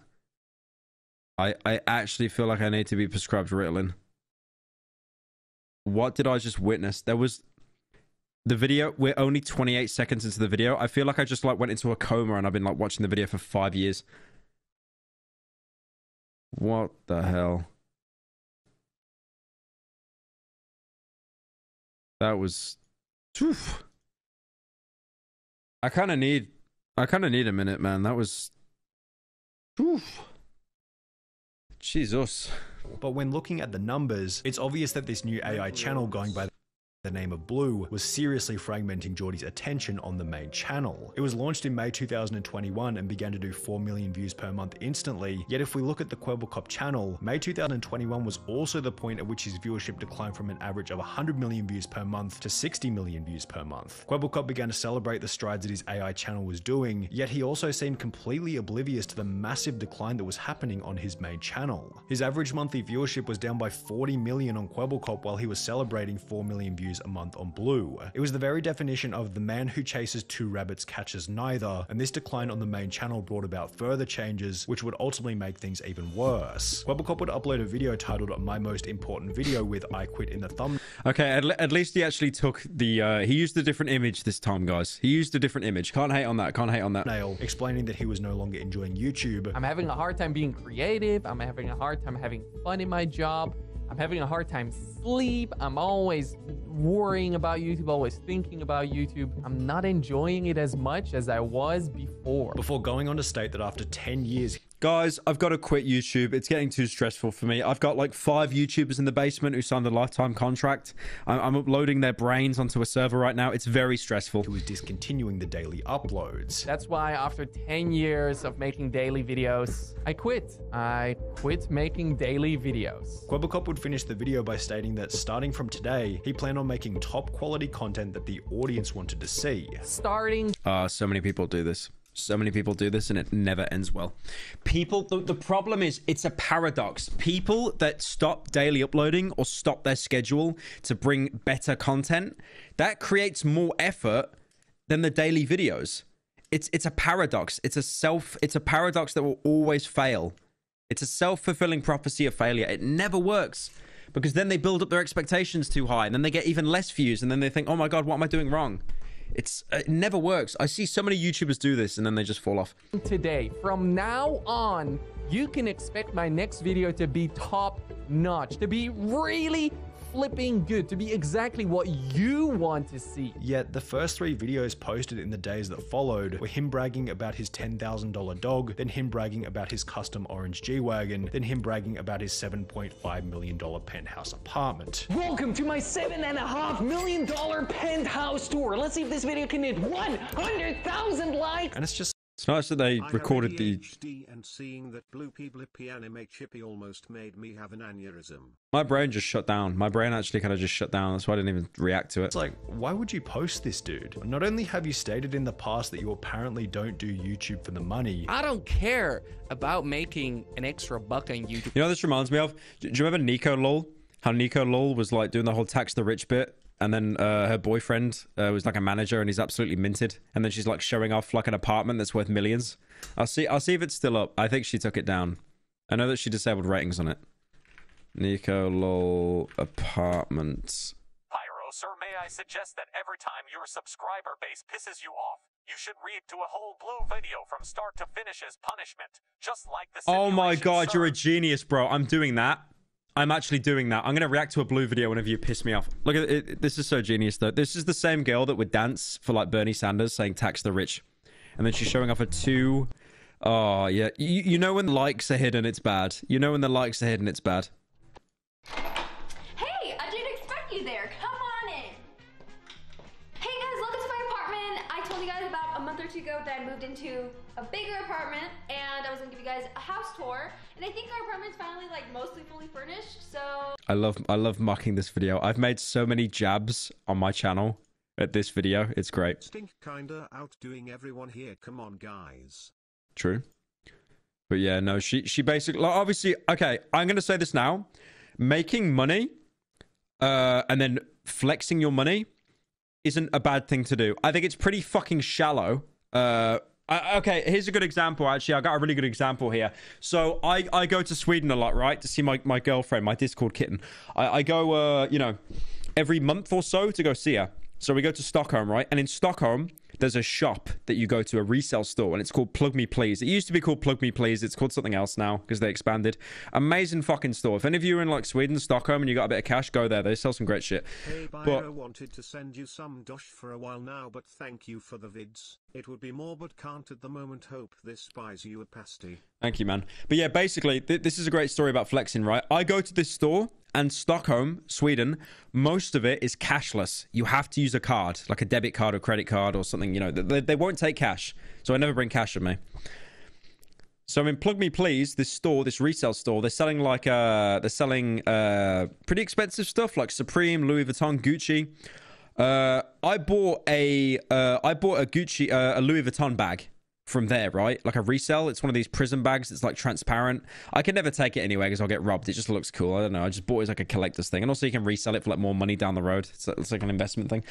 But one thing I love is that another guy, some rapper in Sweden or Turkey or somewhere or wherever, he went to the store and then he filmed himself on Instagram getting like all of these dollar bills, right? He's getting all of these dollar bills and he's getting his boys to like film him. And it's like the bag is on the table. He's getting these racks of like, you know, 1,000 krona. 1,000 krona is like 1,000 krona. You remove the zero. So 1,000 krona is like $100. And he's getting all these stacks and he's racking them on the table. He's racking them on the table, right? All this money to buy this bag. And then I DM the guy on Twitter that owns the store on Instagram. And I said to him, wait, isn't it a cashless store? Isn't it cashless? And he goes, yep, Lamau. So this fucking moron that filmed himself buying a bag, he puts all these notes on the table, probably like 50 or so notes. After they stop filming it, he has to go, okay, let's put them away. And he's there picking up the notes, putting them back in his fucking wallet. It's embarrassing. Stuff like that you should be laughed at for. You should be strung up and people laugh at you while they throw rotten fruit at you. Like, that is cringe. If you want to buy some overpriced expensive shit, go for it. But don't make a sad flex. Especially like the fact you can't even use that cash. It's pathetic, man. Pathetic. Anyway, so moral of the story, flexing good. Unless I don't like you. There you go. I don't care about the money. I really genuinely do not do YouTube for the money. But do you really think the audience wants to open up the YouTube app and instantly see something that makes them feel... I'm so happy I live where I live right now. Like, I live in a pretty big house. But, like, I would never... Like, so many of these YouTubers live in, like, a top-floor penthouse apartment. I would just become depressed, dude, in, like, a month. I really could not stand that. Like, the UK is a bit of a shithole. It's not as bad as America, obviously, but the UK is a bit of a shithole. But, like, yeah, I don't think I could ever live in an apartment. I think houses are just so much better.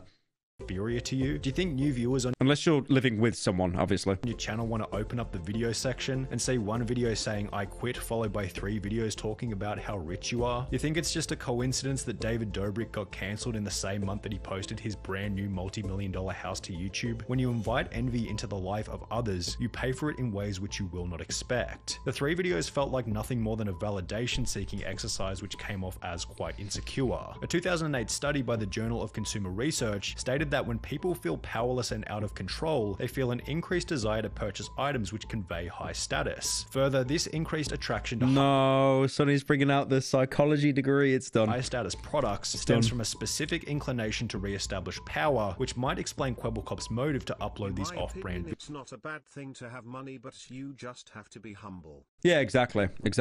That's why, like, when you ask YouTubers how much they make, they kind of dodge the question and stuff, because it's almost like if it's known that you have a lot of money, you are infinitely less relatable. Videos. Maybe deep down he felt as though he had lost his position of influence, which was certainly plausible because at the time of uploading the videos, his monthly viewership had declined. Honestly, if you've got money, buy whatever the fuck you want. Buy whatever you want. But yeah, no, you definitely need to be humble about it. By over 85. Like when I bought that bag, that Louis bag, that was like way too much money than what I should have paid for because it was a resale. Off so bad that your brand new form of best content is flexing on people.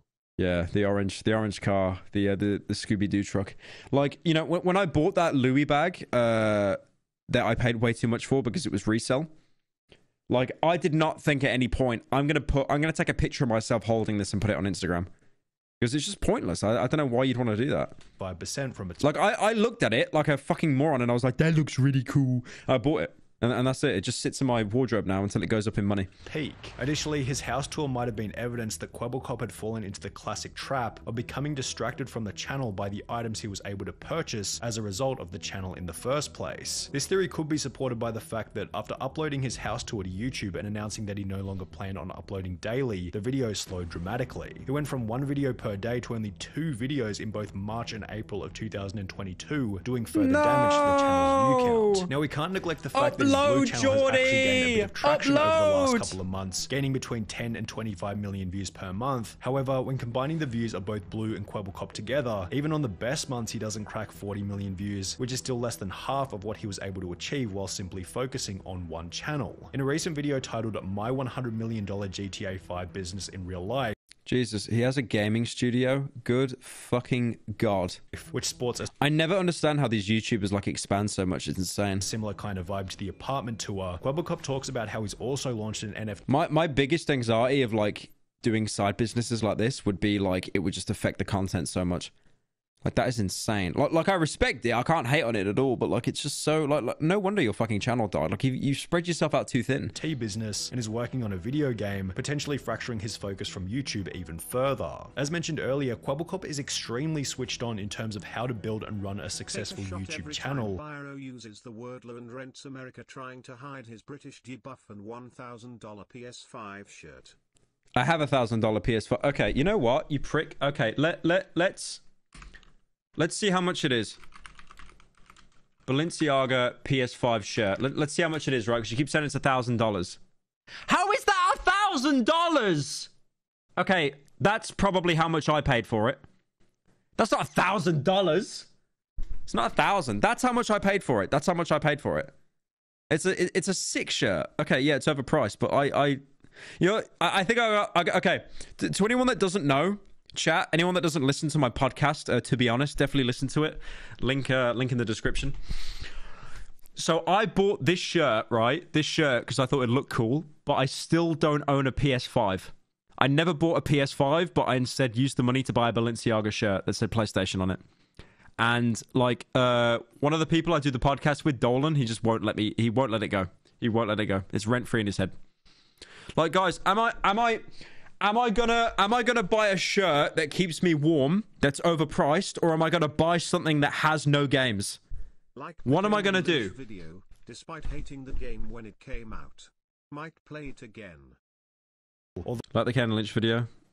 Yeah, no, definitely. I saw it pick up a little bit on Steam charts when the video went out, which is cute. Though, as a whole, there are two obvious problems that need to be solved. The first problem, which thankfully is relatively easy to fix. Chat, what games does the PS5 have? Link games the PS5 has. Like, at the minute, Sony Studios are just, like, they're clinging onto Insomniac's little nuts. And Naughty Dog. That's it. That's all they got. Come on, I'm waiting. I'm waiting. What we got? What we got? What we got? Fortnite? Okay, that's on PC. Bloodborne? Okay, they will never... Okay, you've got one fucking game. You have one game. The PS5 has one game, and that came out on PS3. That came out on PS3. One game. The PS5 has one game.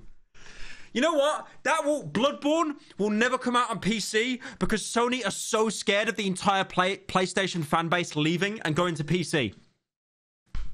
The Last of Us? Yeah, you get that game released for the third time full price, by the way. Third time full price. Minecraft. That's on PC. God of War, that's on PC. Call of Duty, that's on PC. Little Big Planet. Okay, so that's Minecraft, but... Shut up. Spider-Man, that's on PC. You have nothing. You have one game. Okay, so guys, I'm gonna retract my statement. The PS5 doesn't have no games. It has one game. The PS5 has one game. I retract my statement. I'm very sorry about that. I didn't mean it. Better Call Saul. Howard Hamlin is my favorite character. Plan and Execution is the next episode I'm watching. Can't wait to see him in it. You piece of shit.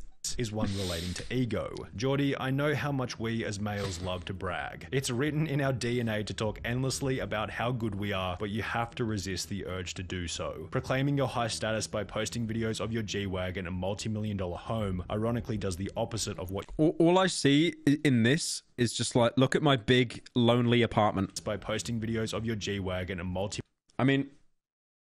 That's me right now. Actually, no, that's me. I'm lonely right now. But you see this? This actually means I have friends. These little words coming up on the screen here. This is just a guy on his bike being alone. So who's winning, huh? Who's winning? Probably him, because he's got like 200 mil.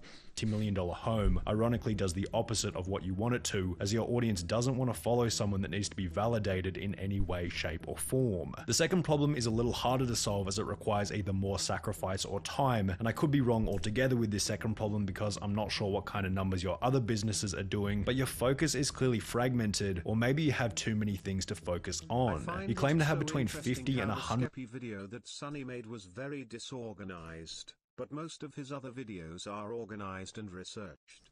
Yeah, I talked to a couple Minecrafters about the Skeppy video. Apparently it wasn't a well done video. People on that bike looks like the kid on the big wheel from The Shining.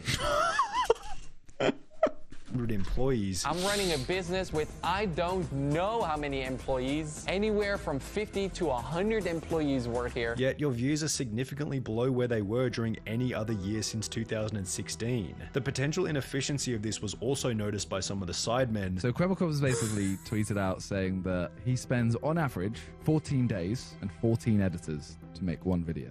14 days and 14 editors. Bro, I have literally just picked up like a third editor recently, and I feel that I've got too many employees. Instantly, I'm thinking your team or your process is incredibly inefficient. And while the one step back for two steps forward mentality is a great thing to have, something feels off with the numbers. Maybe you're just bragging about employing way more people than you actually do, and if this is the case, it's just another...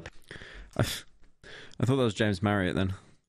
I thought that was James Marriott. I was like, what the fuck is he doing in this video? Literally, I just see anyone with like black hair and a beard, and I just instantly think it's James Marriott. And if this is the case, it's just another piece of evidence for the previous point. Quit with the bragging. It's not necessary and adds no value to anything at any point in time. When you appeared on the... I've noticed that with a lot of YouTuber companies though. They tend to hire so many people, and like half of them are just interns that do nothing. There was one company that me and some mates knew about. that had like YouTubers, and we'd make fun of them for like just having so many employees that did nothing. We'd say that they'd like inspect the fabric of like someone's off-white shirt to make sure it was legit or something. Yeah, you always get so many like YouTubers that have so many like interns that get paid to do absolutely nothing just to make it look like there's a lot of things going on. Watch Time podcast with Muselk, one very mature thing that you said was that you appreciate when your YouTuber friends call you out on things. So while I was probably a little bit harsh in this video, hopefully it can provide some genuine tough love feedback. All right. I could probably watch the Mr. Breast one. I could probably watch the Mr. Breast one as well. The dumbest attempts to cancel Mr. Breast. I love Mr. Breast. Mr. Breast is like my favorite YouTuber. I think he's amazing. From people being angry at Chris for dressing up as a helicopter to the vegan teacher. Oh, that was right. The attack helicopter thing. I remember that. Claiming that Mr. Beast was promoting violence by... Okay, I want to get this apparent now. I don't know how much of this video is going to be vegan teacher. Vegan teacher 100% is a fail troll. She is baiting on purpose to get attention. I already said that before in my video with Tommy in it, but she is not genuine. She is a vegetarian, a vegan, but she understands... think I'm in the middle of something. There's really no need to _Pyro_Pyro stare. I fucking hate when I get interrupted, but that was funny. Vegan teacher is 100% a fail troll. She is vegan, but what she's doing is a method of basically... She knows that negativity spreads more news than positivity. If she was like vegan 3 billion and 8, so like... I watch many of your streams, but would you do a Soma video? I get asked that so much. Yes, I will. But yeah, she's a fail troll. Because she knows that negativity spreads faster than positivity. If she were to promote veganism like most people, like post stuff on Facebook and all that, no one would care. No one would care. But by like getting in your face and being like, eat your vegetables, you know, then you kind of think, oh my God, she's so annoying. I like have to watch her now. I have to hate watch her. I messed up the camera. Hang on. Okay, anyway.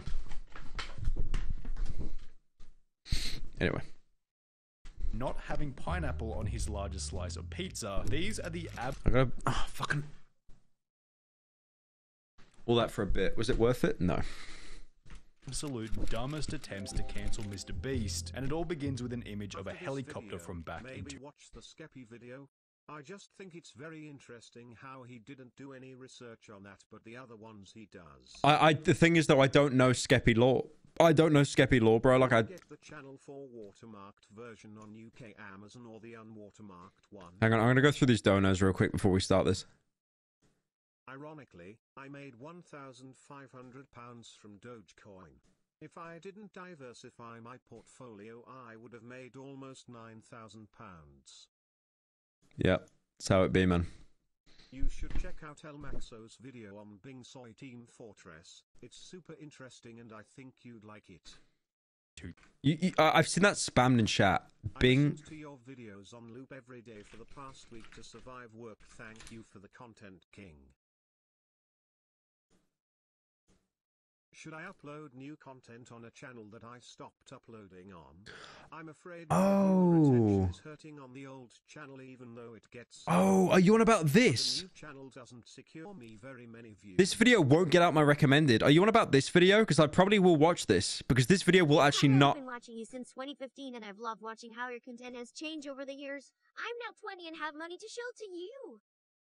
Is that a Pinkie Pie voice? Was that a My Little Pony voice? I find Sunny's video on Skeppy to be interesting, because most of Sunny's video is highly researched, but with Skeppy's, it was out of order and not well researched. Yeah, I don't know Skeppy lore though, so I wouldn't really be able to criticize what he got wrong. Beach Walk. It's such a good song. Pyro, for Utopia, do I get the Channel 4 watermarked cover versions of Utopia on UK Amazon? Yeah. Get the UK watermarked one, the Channel 4 watermarked one. The other one's an Amazon one, it's shit. Make sure you get the one with the Channel 4 watermark, because that's the unfiltered version, the unedited version. It's got the right aspect ratio as well. Hey Pyro, being a big fan since you've been bullying reaction video channels, also mind if you still have contact to the podcast cast. It's been a while since Ekindalore has shown any life signs. I don't have any contact with them, no, but I follow Akandale War on Twitter. I think that's pretty much it, though. How come you don't look at the Reddit anymore? Is it that bad I haven't checked? I looked at the Reddit like 2 days ago, 3 days ago. Pyro, you're a dork. Thank you. Right, chat, I'm going to take a piss. I'm going to watch this Mr. Breast video, and then I'll watch the TF2 one. Persuasion. Crystal blue persuasion. That's a song in Breaking Bad, if you guys don't know. Right, let's watch this. Let's watch this. 2014. Remember when people were going around making the joke that they identify as an Apache attack helicopter? It was a meme that began back in 2014 when a user on Reddit posted a deliberately ridiculous paragraph reading, "I sexually identify as an attack helicopter." People say to me that a person being a helicopter is impossible, but I don't care. I'm beautiful. I'm having a plastic surgeon install rotary blades, 30mm cannons, and AMG 114 Hellfire missiles on my body. I think I remember this coming out originally, and it just wasn't funny even then. I mean, yeah, it was. I always think it was a little bit of an L meme. I'm not crazy. I know he swapped those numbers. I knew it was 1,200. Are we really doing donos doing the chicanery bit? Are we really doing fucking donos for the chicanery bit? Okay, if you're going to start quoting the chicanery speech, I'm going to up the dono limit to $50. I will do it. My face when transphobic accusations. If you can't accept me, you're a heliphobe and need to check your vehicle privilege. Thank you for being so understanding. Yeah, this is... Pyro not washing his hands after pissing. Well, Mr. Beast and Chris incorporated this copy pasta word for word in a 2016 video. People say to me that a person being a helicopter is impossible. I'm having a plastic surgeon install rotary blades. Like, I get it. It's a bad joke. It's a not funny joke. I get it. But for 2016, like, the internet was a different landscape then. It was so, like, you know, it was the Wild West. You know what I keep finding funny? You'll see, like, someone say, "Oh my god, I can't believe Joji, like, showed a rat on a screen during his live show." And it's like, yeah, imagine what he did in 2016, buddy. Imagine when he's Filthy Frank. It's time to live my dream. She's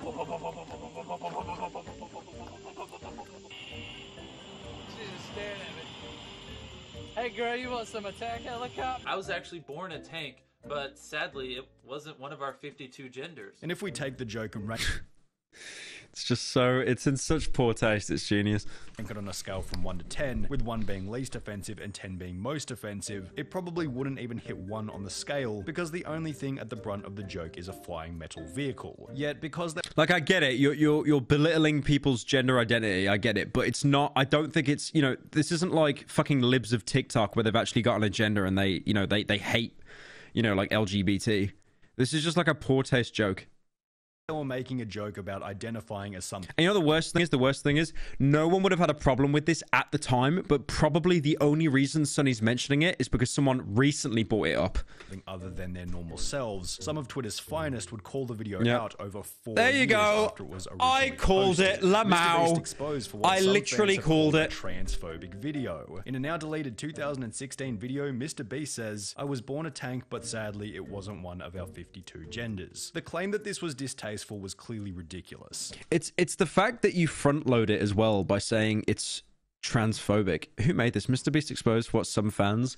I like how whoever made this tweet, I like how they hide behind some fans. Like, I'm not saying it. Some fans are. I'm not gonna say who. Some fans are. It wasn't one of our 52 genders. The claim that this was distasteful was clearly ridiculous, and the comments supported such. Where's the transphobia in their People in chat are saying Mr. Based. imaginations? I didn't know Some people in chat are saying Mr. Based. I'm not saying Mr. Based. about the discrimination attack helicopters face till now. Chill, the video was obviously a meme. Don't try to cancel. Oh, was it Deaf Noodles? Oh, I'm not even surprised. I'm not even surprised it was Deaf Noodles. Jesus Christ. I like how Sonny censored out the guy's name to protect him. And of course it's Deaf Noodles. You know what I love? The only games that were good on PS5 was the Spider-Man games, but that's been... I love how it is Deaf Noodles. I'm not even surprised there. PS5 is He made a video during my drama, basically like ignoring all the counter evidence I provided, and then just said I'm guilty anyway. And his video got dislike bombed to shit, and then he never made a video on me again because his video got dislike bombed. One thing I love, you know, the commentary community, there are so many sides that all fucking hate each other. Everyone in the commentary community kind of bands together to hate on Deaf Noodles because of his like terrible, poor journalism. To one of the best people on the planet because they made a video about being an attack helicopter. Literally so many people would be cancelled for nothing. What was even funnier was that the people who were supposed to... Like, for example, Keemstar, right? Keemstar hates me, I hate Keemstar. But we can both shake hands and say that we hate Deaf Noodles. ...to be offended by the video weren't even offended by it. As a trans person, I found this... Who is it you think you see? Do you know how much I make a year? I mean, even if I told you, you wouldn't believe it. Are we really having all the donos be Breaking Bad and Better Call Saul quotes? So funny at the time, and I still do. It's honestly so sad people get mad over stuff like this. It's obviously a joke. Based furry. LMAO, my transgender sibling was laughing so hard at this. After reading the comments, I was glad to discover that I'm not the only trans person who thought his joke was funny. Yet these comments didn't stop the original person who was trying to cancel Mr. Beast, who would continue with this excellent piece of investigative... I like how Sonny doesn't even name who the guy is as well. Journalism. Like, he just knows to not even dip his foot in that. By DMing Mr. Beast and Chris before stating, "Hi Mr. Beast, hope you're doing well. I was recently sent a video where you and your friend Chris Tyson make some seemingly transphobic remarks. Chris says he identifies as a helicopter, who makes some remarks about gender. It's a video from 2016. Can you comment?" Okay, so what I'm going to say right now, 2 words, Twitter journalism. And if you hear the word Twitter journalism, no, not gaming journalism. No, this is Twitter journalism. This is even worse.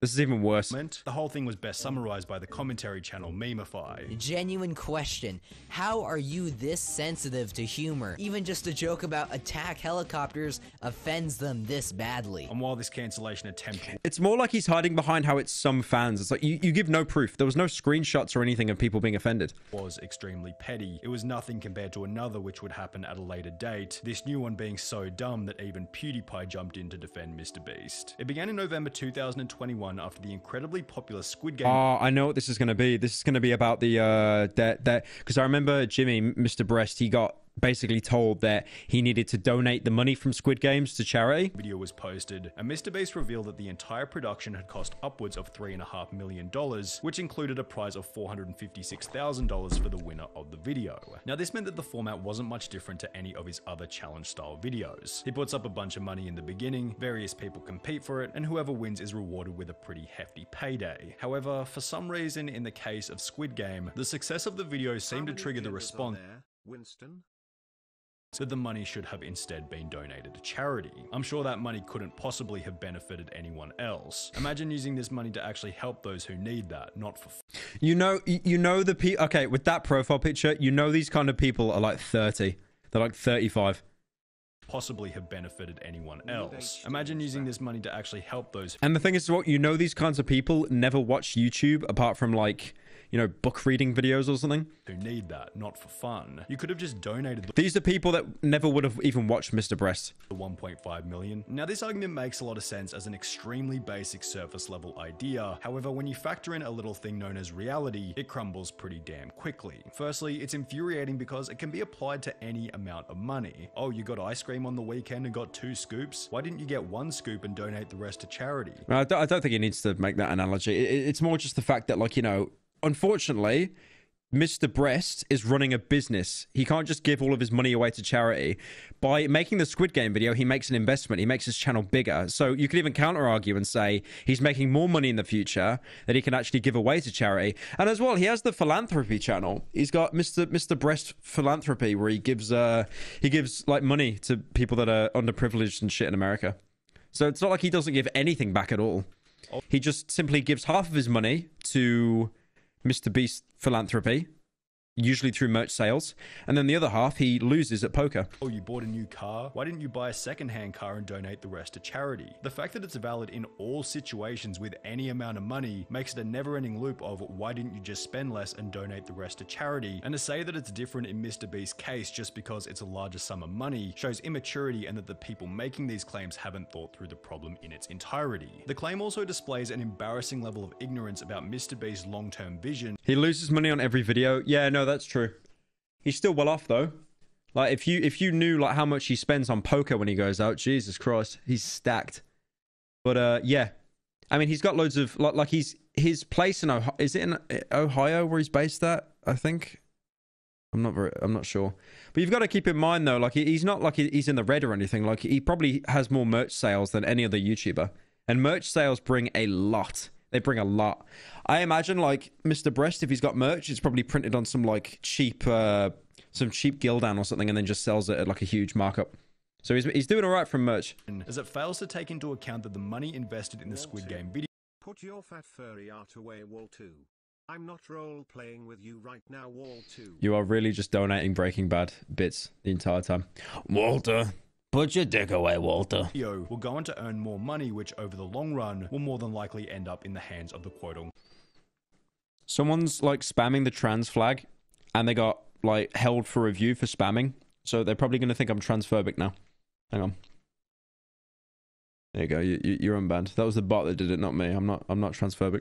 Quote, less fortunate. In the month that the Squid Game video was posted, Mr. Beast gained close to 10 million subscribers, and with Mr. Beast's main message being one of helping others, how can we be so sure that those inspired by his message wouldn't donate more than 3.5 million to charity themselves over the long run? So sure, he could take the whole 3.5 million and dump it into a charity, but at the end of the day, it's simply a poor short. Yeah, it's such broken logic because, you know, like I said already, he is running a business. He needs to generate income for himself. What's your fur affinity account? I don't have one. I've got one to like get past the mature filter, but that's it. I don't like anything or post anything. Short-term strategy. It's such broken logic though. Like it makes zero sense. He needs to make more money to fulfill bigger projects to entertain people, and he has philanthropy.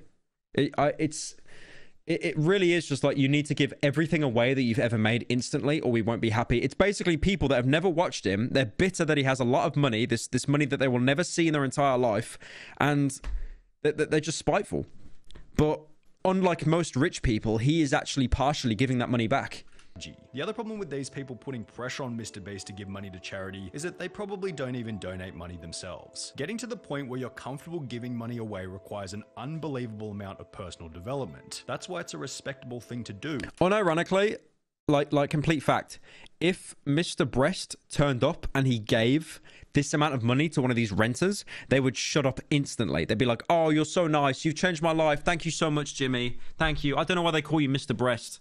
Oh, you're such a humble guy. And the people who have reached this point of being charitable are not the same. It's probably people that can like barely pay rent for whatever reason, and they're just doom scrolling on Twitter, punishing themselves. They see this huge YouTuber posting a video, knowing it's juicing views, and then they become bitter over it and take it out on them. Thank you, Soggy, for joining. Patrick Bateman. Episode 1 or episode 2? Episode 1 was alright. Episode 2 is actually like playable though. I think episode 1 is like... Episode 1 is probably the weakest Half-Life entry in Half-Life 2. People who spend their life on Twitter calling out Mr. Beast for being a bad person. Thankfully, almost everyone echoed this sentiment. He gives a lot of money away, and through this method, he can generate future revenue to help. Yeah, literally what I've just said there. I think he's done a hell of a lot more for the people than you have. Grow up. Look at his channel and tell me he doesn't help people. Grow up. Let this man spend his money however he pleases. The cancellation attempt was so pathetic that even PewDiePie uploaded a stream highlight in defense of Mr. Beast. People were like, oh, you spent all this money like doing this when you could have just like fed the hungry or some shit like that. He spent 2 million building Squid Game. This is what I hate so much about like Twitter journalism as well, because okay, gaming journalism and Twitter journalism go hand in hand. What they'll essentially do is grab like 2 tweets off Twitter that have like 20 likes between them, and then put it on Twitter, put it on their gaming journalism website, and make it out that that is fact. That is what everyone's saying. Like, what's the title of this? Mr. Beast's Squid Game sparks probably just negativity or oh yeah, Mr. Beast's Squid Game courts controversy. But again, it's just like you're literally journalism now is grabbing tweets and then just putting them on your website and claiming that this is everyone's opinion. And people are like, well, he's not doing enough. This is the problem with Twitter. Like, people shouldn't have opinions. Yet neither. I like he summarized it in such a blunt way. People shouldn't have opinions. You have an opinion? You have an opinion? PewDiePie or Mr. Beast was saved from the next person. I am convinced though, like to have an opinion on Twitter, you need to have all your mental faculties in order, or you should not be able to have an opinion. Who would attempt the most brain-dead cancellation attempt of them all, that vegan teacher. It began on the 2nd of August 2021 when, out of the blue, that vegan teacher would upload a new video titled, Mr. Beast, no amount you give to charity can undo the damage you are causing by promoting. She's a fail troll, man. She's baiting. She's literally baiting. eating meat. Now we need to preface this section by explaining that being provocative is the vegan teacher's main method of growth. Her formula is simple. She picks a beloved influencer such as Gordon Ramsay, PewDiePie, or Darman, then goes out of her way to frame them as anti-vegan in any way. I remember when I made that video, I don't know if you guys watched, right? I made a video with Tommy in it about the vegan teacher. And he was like, he told me in private that he basically didn't want to have an opinion on the vegan teacher because he was worried about like feeding into it. So if you watch that video that I made with Tommy in it, you can tell that he just doesn't say anything. He doesn't add anything. He wasn't uncomfortable or anything. He was like, I talked to him like before we filmed and after we filmed, and he was great. He was honestly a great kid to talk to. But like during the video, he was very neutral. He tried to give a reaction, but not actually be opinionated, because I think he was basically worried about like it snowballing and stuff, because this was like, you know, this is when he first started getting big, I think, and every YouTuber tried to latch onto him. Possible. This in turn gives the commentary community a reason to talk about her, providing her with growth through controversy in a similar way to Jellybean or Wings of Redemption. And with this the vegan teacher got compared to Mr. Look Here, Look Listen. Look here! Look, listen! People don't change, you're Slippin' Jimmy. And Slippin' Jimmy I can handle just fine, but Slippin' Jimmy with a law degree is like a chimp with a machine gun, is a Kaya lantern, house, fire. Listen to this. This is the best clip on YouTube. Look here! Look, listen! Look here! Look, listen! Look, listen! Listen! Now look here! Look, listen! And gives the commentary community a reason to talk about her. I love Chicken Wings of Redemption, man. He's great. Providing her with growth through controversy in a similar way to Jellybean or Wings of Redemption. And with this in mind, it's hardly surprising that the vegan teacher would eventually come for Mr. Beast. She'd begin by reviewing his I ate a $70,000 golden pizza video by stating that there are millions of children starving around the globe, and that instead of buying an expensive pizza, the $70,000 would have been better spent solving world hunger. But before we watch him eat a $70,000 pizza, let's look into the eyes of this child. There are millions of children around the world who are starving to death. $70,000 could buy a lot of food. Only this. Okay, so vegan teacher be like, Mr. Breast, you haven't actually helped the children in Africa. So what I'm going to do right now, I'm going to put this stock image of a starving child. I'm not going to help the kids. It's not me. It's you. You're the problem. You need to help the kid. This started the vegan teacher's argument on poor footing, as it failed to include the fact that 5 months prior, Mr. Beast had begun Beast Philanthropy, with the first 4 out of 5 videos on the channel doing exactly what the vegan teacher was complaining about, feeding people without access to food. Do more research. He has donated millions to the hungry and the homeless. He's also one of the biggest philanthropists on here. Vegan teacher, those 70,000 could have gone towards feeding starving children. Also her, he bought everything in a store and donated it to charity or whatever, but that doesn't matter. He literally has a food bank to give food to families that can't afford it. Meanwhile, the vegan... It's based that all like the God Defenders are coming out. That's good. Because he's like, do you know, like he's dipping into his own pockets. I mean, he makes an insane amount of money through merch sales. I think he did say it's merch sales that funds the philanthropy channel. Why is this a sad stream? Because we're talking about vegan teacher again. Sorry. Teacher was doing absolutely nothing to help solve world hunger herself. When you search up that vegan teacher charity, unsurprisingly nothing comes up, with her only attempt at feeding the hungry being her complaining about others not feeding the hungry. Upon visiting her Patreon, it states, "Each donation, big or small, helps to sustain me so I can devote more time and resources to helping save the animals by educating others about not eating, wearing, or using them," which roughly... So you give her 27 Australian dollars a month, and that will fuel her to go onto people's Twitters and bait pathetically to be a fail troll to get them to be a vegan, which usually ends up backfiring and they just become a complete meat eater anyway. Translates as Lord Miles. He has a YouTube channel and a recent video of him going to the range with some Taliban in Afghanistan. They were very concerned with his lack of trigger control. Is he American? Wouldn't surprise me. Something like, the money will go directly into my bank account, and I'll continue to make videos framing decent people as evil anti-vegans, which is what she would do to Mr. Beast as her first video continued to roll. The vegan teacher's next criticism was that Mr. Beast didn't specify whether or not each item of food was vegan. $5,000 tacos. Are they vegan tacos made with beans and vegan cheese? This is $1 pizza. Is that vegan cheese? This is a $2 hot dog. Is that a vegan hot dog? Yet when you think about it for a couple of minutes, this would... No, I don't think the hot dog that's been sat in a fucking freezer for 2 weeks is going to be vegan. Would actually be an incredibly dumb thing for MrBeast to do, as it would set an impossibly high standard for future videos. For example, if MrBeast attempted to appeal to the vegans once by stating that he was eating vegan food, he'd run the risk of backlash in future videos, as the audience could now use leverage against him. One thing though I'm convinced of, I eat meat, I am a meat eater. One thing I'm convinced of is if you asked everyone in the world to like kill an animal to prepare it for like cooking, like you watch it being killed, I'm convinced that half of like everyone would end up being like veggie or vegan. And I don't mean killing an animal yourself, like, you know, getting the knife and preparing it. I'm talking about like seeing them stuck in cages all day for like, you know, their entire life. Cages full of like shit and piss and all that, and then the fact that they're basically thrown into these huge meat grinders. I think that would turn a lot of people off. One way that we all eat meat collectively, I think, is because of like that. What's the buzzword? Is it cognitive dissonance? I don't know what the buzzword is. There's some buzzword that explains it, but like, it's basically because you're not seeing it happen, you kind of put it out of your mind. You know how you'll see those ads about like starving kids and shit on the TV, and you'll think, holy shit, that's terrible. And then 2 minutes later, you'll be like, anyways, because it's out of your head. It's out of your direct sight. Like, you don't remember it anymore. But, yeah. I'm convinced that most people would be veggie. But the meat industry does rely on that dissonance a lot, that you're not seeing it happen. Like, I eat meat. I happily eat meat. I think the only meat I don't eat is lamb because I've got sheep. But I'll eat steak, I'll eat chicken. I might go pescatarian in the future, maybe. But honestly, like, I kind of enjoy steak too much.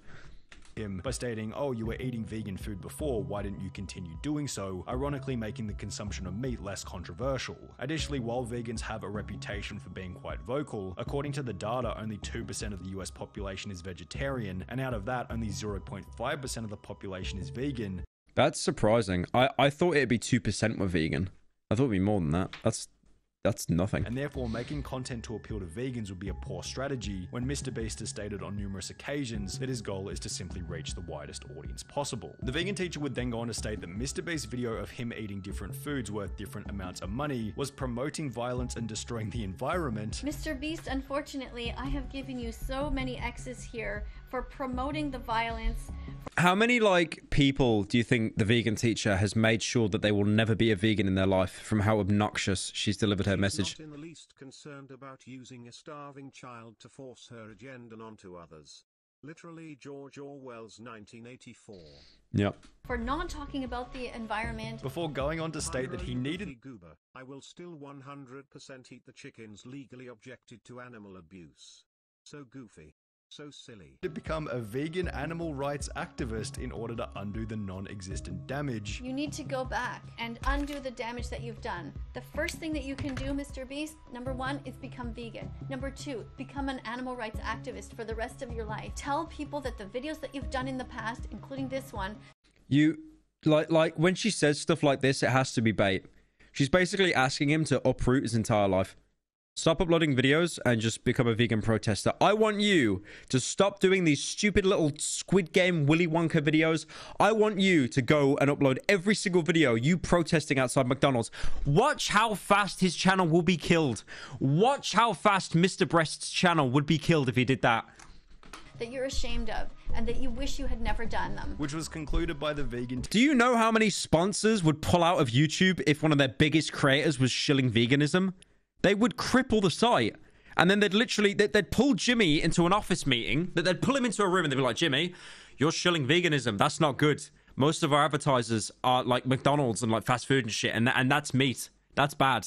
So if you don't change your ways, we're going to take you out that good boy program where one view gets you $1,000. Teacher demanding MrBeast apologize in her comment section. MrBeast knows about... MrBeast, could you please do career suicide for me? Thank you. About my channel here. Make sure that he subscribes and that he joins... I'm amazed that she spelt that right. Kudos to that. Joins me in the comment section to tell me that he's going to change. Unsurprisingly, the vegan teacher never got the apology. However, one thing she did receive on the video... Why did YouTube disable dislikes, man? We had one good thing. We could laugh at shit videos. all that removing dislikes did is protect shitty videos, man. Impressive dislike ratio of 96.4%, alongside comments such as, he literally spent... I would love to know, like, what YouTube channel had pull enough to pull YouTube aside and say, I'm getting hate, we need to remove dislikes. Most of his money saving the world and helping others. The amount of money he donated to people in need and to plant trees is more than you can make in 100 years. Beast is a legend. Damn, got him with the American dad profile picture there. He doesn't deserve this. However, with the vegan teacher's video receiving more views than any of her other uploads, only 6 days later she'd post another video attempting to cancel Mr. Beast, this time titled @MrBeast Stop Paying for Animal Abuse, in which she'd go on to call Mr. Beast out for not specifying whether or not the base of the ice cream they were eating was vegan. But what is the base made out of? Is the base made out of something vegan? I don't know what you're eating. It's some sort of cake, but you... It sounds like she's saying based. That's the only thing I care about. I genuinely do not care what she's saying. So I'm gonna put another X because you're not saying specifically that it's vegan. 2 weeks after this statement, the vegan teacher would upload a third video in which she'd state that Mr. Beast was again promoting violence, this time by not having fruit and vegetables on his pizza in the I ate the world's largest slice of pizza video. Where is the pineapple? X. What on earth? What is this? I mean, that's bait. Like that. Like, where's the pineapple? Like, what does that make any different? You get vegan cheese. It's called cheese, I think. Largest slice of like that. When she does stuff like that, the mask is slipping a little bit. That she's just like obvious fail troll. Pizza video. Where is the pineapple? X. What on earth? What is this pizza? Where is the pineapple? So random. Lamau XD. There's not one single vegetable on there. Where are the mushrooms? Where's the spinach? What does that correlate? I mean, I get the pepperami, but like, what? How does that correlate? You can have vegan pizza. You get vegan cheese. Where's the broccoli? What else have you got on there? Like, are you on about veganism or healthy? Have no green What's even the argument anymore? You just move the goalpost. Peppers? No hot peppers? That's not food. What is that? Is there even sauce on there? Is there even tomatoes? Okay, so she's gone from like food activist, like animal activist, to just a fucking food critic now, guys. X. This was best summarized by a comment reading, someone needs to explain... Apart from the pepperami, that could have been a vegan pizza and she wouldn't have even known. ...to the vegan teacher that putting vegetables on something doesn't make it vegan. However, this was still nothing compared to that vegan teacher's most outrageous... This is why, by the way, I made one video on the vegan teacher and I never did it again, because she's just obviously baiting. Like, when someone's baiting, it's not fun. It's not like, okay, everyone baits a little bit. Like, you remember when I made videos on Stomedy? Everyone baits a little bit. All the time, like that's normal. But when you bait to this level where you're just like, you know, being so aggressive, you're like giving these big holes to people for people to punch into, that's so obvious that anyone in the community can do it. It's just, it sucks. There's no like back and forth there. It's L. This comment of all 3 videos should state that because Mr. Beast had a professional hot dog eater in his video, this was promoting the food poutine. Poutine has cheese in it, cheese comes from milk, and milk is taken from cows, and therefore Mr. Beast is promoting the act of stealing. Why are you promoting people that eat large amounts of food? And not only does he hold eating meat to the Holocaust. What did you say? Someone whose family was sent to Auschwitz. I think, okay, I don't think that's true. The world record for hot dogs eaten, but he has so many. Did you even say vegan hot dog at all? What else do you got here? Poutine with cheese on it? Cheese comes from milk, which is stolen from mothers after their babies were taken from them. Do you think that kidnapping is okay, Mr. Beast? Kidnapping babies and stealing from them? Do you think that stealing is okay? Apparently you do. Unsurprisingly, cows are livestock. Cows are a livestock animal. If people stopped having milk, then like, you know, millions of cows would die because there's no need for them. Again, I don't understand that argument. All 3 of the vegan teachers' attempts to cancel Mr. Beast failed miserably as... Like, okay, I'll be honest, because I live in the middle of nowhere. I live near a couple cow farms, like where there's milking and stuff. And I see it and I do think like, you know, it's so bizarre how the cows can either have a good time or a bad time, depending on who actually owns them. So we've got some farmers... a couple miles from us that own a milk farm, and they treat their cows like complete shit. They like whip them and stuff, like when they're walking up the road with like a stick. It's fucking vile. It's actually brutal. Like, I don't like it. But then you've got another milk farm closer to us, and they actually treat the cows there better, and it's more humane. And you can actually tell the cows look healthier there. The cows look healthier. So it really does depend on like who's even dealing with the livestock animal in the first place. Unsurprisingly, all three of the vegan teachers' attempts to cancel Mr. Beast failed miserably, as did the two we discussed earlier. In fact, there really hasn't been a single bit of Mr. Beast drama that's had the slightest effect on his reputation. His bulletproof public image and masterful management of controversy turn every cancellation attempt.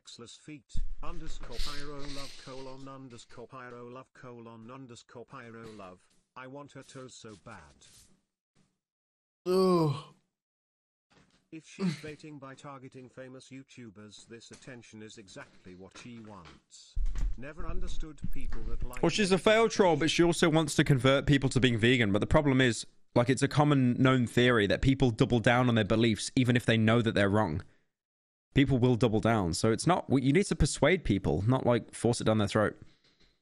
Turn every cancellation attempt into water off a duck's back. Mr. Beast's drama that's had the slightest effect on his reputation. His bulletproof public image and masterful management of controversy turn every cancellation attempt into... I like how Sonny says Mr. Breast is a masterful...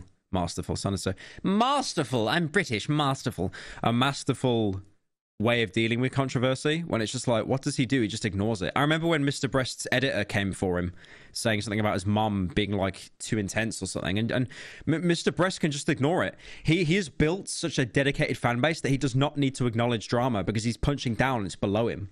His fan base just, like, rips these people apart. Let me do some donos, and then, what's the Bing Soy, was it? Because I'm kind of interested in this, actually, because it is in my recommended, but let's do some donos first. Fucking hell, we got a lot. The only strong games the PS5 had was Spider-Man, but it has been ported to PC already. Yep. The only reason I could see buying a PS5 is for Ragnarok. Pyro, what happened to Derv and Matty Beer apps? Have some money, Pyro, I love your videos. Thank you. What happened to Matty Braps? Brap. Pyro, you want to know what the most unfunny thing on the planet is? Is it me? Yes, I mean. Is it me? Honestly. Is it me? Our humor is the equivalent of your average Redditor who laughs at Luchunker meme. But he said honestly. I hate the GLaDOS donos, man. That feel when you can finally catch a Pyro livestream and it's another fucking Sun Eve 2 reaction video. Please God, make it stop. I would Cry about it. LG over this content. Cry about it. I gotta keep the lights on, man. The floodlights. As a trans person, I of course don't think the whole attack helicopter bit is funny. People say it's a joke. You were too sensitive, but it's a joke that mocks us. It's not funny and in very poor taste, especially with what we were going through. Yeah, I mean... Why does the dono do that? Just has a stroke afterwards. Yeah, I never said it was I never said it was a good joke. It's in poor taste, but it's not as malicious as the way that they used it wasn't as malicious. Those turrets. The way that Jimmy used it I know anyway. she turned off my neurotoxin. I just couldn't prove it. She covered her tracks. Got that idiot Watley to lie for her. You think this is bad? This chicanery? She killed me twice. This chicanery? I have made a great lapse in my judgment. This chicanery? I hope I did the TTS thing right. If not, I'm quite the fool. A Pyro I've been watching since Car Sex, or best video of 3. Thank you. Car Sex was my best video. I'm happy with it. Unironically, today's milk cows would literally die of their udders getting infected. They've been bred for their milk, so not milking them would literally make them sick. Yeah, which in a sense is even more sick and twisted, right? I didn't even know that. Their udders would get infected because of the way they've been bred. Yeah, it's insane. That doesn't surprise me at all. Thank you, Ace Wonder, for joining. We had some joiners. Ace Wonder, Soggy as well. Guys, I'm just going to do a soulless shill here. We've got a maid stream. I'm going to dress up in a maid costume. Some of you might like that. If you guys join, then I'll be able to... Oh, wait, we just had a gift. Thank you, Cyrek, again, for the gifted. I think you gifted last stream, man, but thank you. I appreciate it. Right, anyway, chat. Anyway. Right. Let's watch this. So, you guys have been suggesting this to me non-stop, and I do have it in my recommended on YouTube. The story of TF2's strangest player. This has been a 6-month investigation. I have collected What is it about? Dedicated to one of the most interesting players I've ever come across. Thank you to everyone in my Discord. Okay. You've got Uncle Dane commenting on it. He's the guy that iDubbbz frequently works with. Another Pyro stream without Bored Ape and Club. So sad. He fell off. Oh, yeah. Sex 2 when? Right, let me This has been a 6-month investigation. I have collected hundreds of gigabytes worth of 445 gigabytes. I will never question like the dedication and also Lord Miles was a Brit who decided to take a trip to Afghanistan while it was falling. During the ordeal he was memeing about it on the internet. There are some videos of the ordeal. I will never understand the dedication people have to the TF2 community and also slight mental illness. footage. I've spent countless hours scouring the internet, but I think we did it. I think we found the strangest TF2 player of all time. Let me show you. Please be a Pyro main. Please be a Pyro. I'm actually I pray he's a Pyro main. On the 6th of January, I uploaded a video called The NPCs of TF2, which was a short compilation of all the wacky people I'd come across. What's that music he's using? What's that music? Hang on. What's that music? Of all the wacky people I'd come across whilst playing TF2. Around 8 seconds. Oh, Isaac! It's Binding of Isaac. Yeah, that's right. To this video, there's a clip of me. It's the item shop music. Waiting for a health pack to respawn when all of a sudden I notice a demo man below me who is perched on the side of Hightower's cliff, shooting stickies up at a gap in the floorboards. Now this isn't how most people play TF2, and I did think it was quite bizarre at the time, but it didn't go any deeper than that. I clipped it, I put it in my video, and that was that. A few people commented about how the strategy this demo was using was actually 200 IQ, but besides that, I didn't really think too much of it. Fast forward 18 days to the 24th of January, where I was playing a game on Moss Rock when one of my friends noticed that a huntsman sniper on our team was taunting after every shot they fired. So, like any sane person would, we began to follow them and investigate what tomfoolery they were up to. They picked up a clean kill with the bushwhacker on a flanking demo, and then, well, There's something about TF2 emotes that just kill me, man. They picked up a I talked about this in a demo, and then I talked about this in earlier videos, right, in earlier streams, but TF2 was out on the Xbox and on the Orange Box. It was complete ass. They never updated it, but because it was based on the original build of Team Fortress 2, it was so bugged that if you did an emote, like a taunt, and then you jumped, you'd be able to basically float around, still having full control, still being able to shoot, still being able to do everything, but you're like taunting, right? So you would have, in so many instances, a soldier doing like the L thing, you know, when they get the rocket launcher and they do like, you know, the Fortnite L thing, but like rockets would be propelling out of their chest towards you while they're just doing this taunt. It was genius. It was so broken though. Then something quite spectacular happened. That's right, this random sniper decided to pull off a 360 huntsman shot whilst falling to their imminent death, and it Oh my god. Wait, what the fuck? Decided to pull off a 360 huntsman shot whilst falling. Oh my god, yeah, he got it. And it actually Thank you for making videos, Prio. You're hands down my favorite commentary YouTuber. Chimp with machine gun danger, one who knocks better, call Saul public masturbator, not a real lawyer buzzword.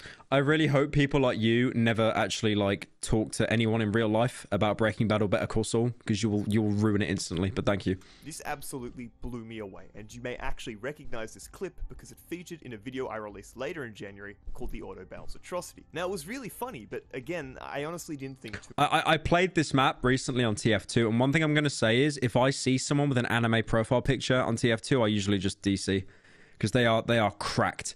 Anime profile pictures are absolutely cracked. Like, they have no parental figure in their life, but they are cracked beyond belief. Too much of it until I saw the comments where people were pointing out that this huntsman sniper who just pulled off the frag of their life was the same demo man we saw in my previous video. And that, ladies and gentlemen, was when Bing Soy officially came onto my radar. I don't know what it was exactly, but this discovery got me really interested in Bing Soy because the way he played the game was unlike anything I had ever seen before, and I wanted to know more. So the following day, I got to work. I started by creating a new text chat on my Discord called Bing Soy Sightings, where people could submit any videos or screenshots they Literally just legal stalking. had of his unusual behavior. And to my surprise, we started getting submissions really quickly. The first video was sent in by one of my admins, Corey, who discovered Bing Soy on Badlands spawn camping in a way that I have never seen before.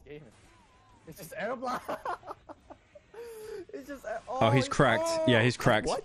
Forcibly air blasting someone into water so you can pyro shock them? That takes ingenuity. Another clip from Corey also showed Bing Soy camping his own team's teleporter. Another one of my How do we know that this is the same Bing Soy though? How do we know these aren't just like impersonators? admin's legs found Bing Soy on the map Altitude, where he repeatedly shot at a wall with his shotgun before backpedaling off a cliff to his death. Later that game, legs also It's genius how some of these clips he's absolutely cracked and then he just plays like he's got like it's just fucking a hand. him peering off into the mountains at the edge of the map, which, I mean, fair enough, it's a pretty scenic view, but why? What compelled him to do this? This juxtaposition between Bing Soy's genuinely impressive plays and creative strategies to, well, this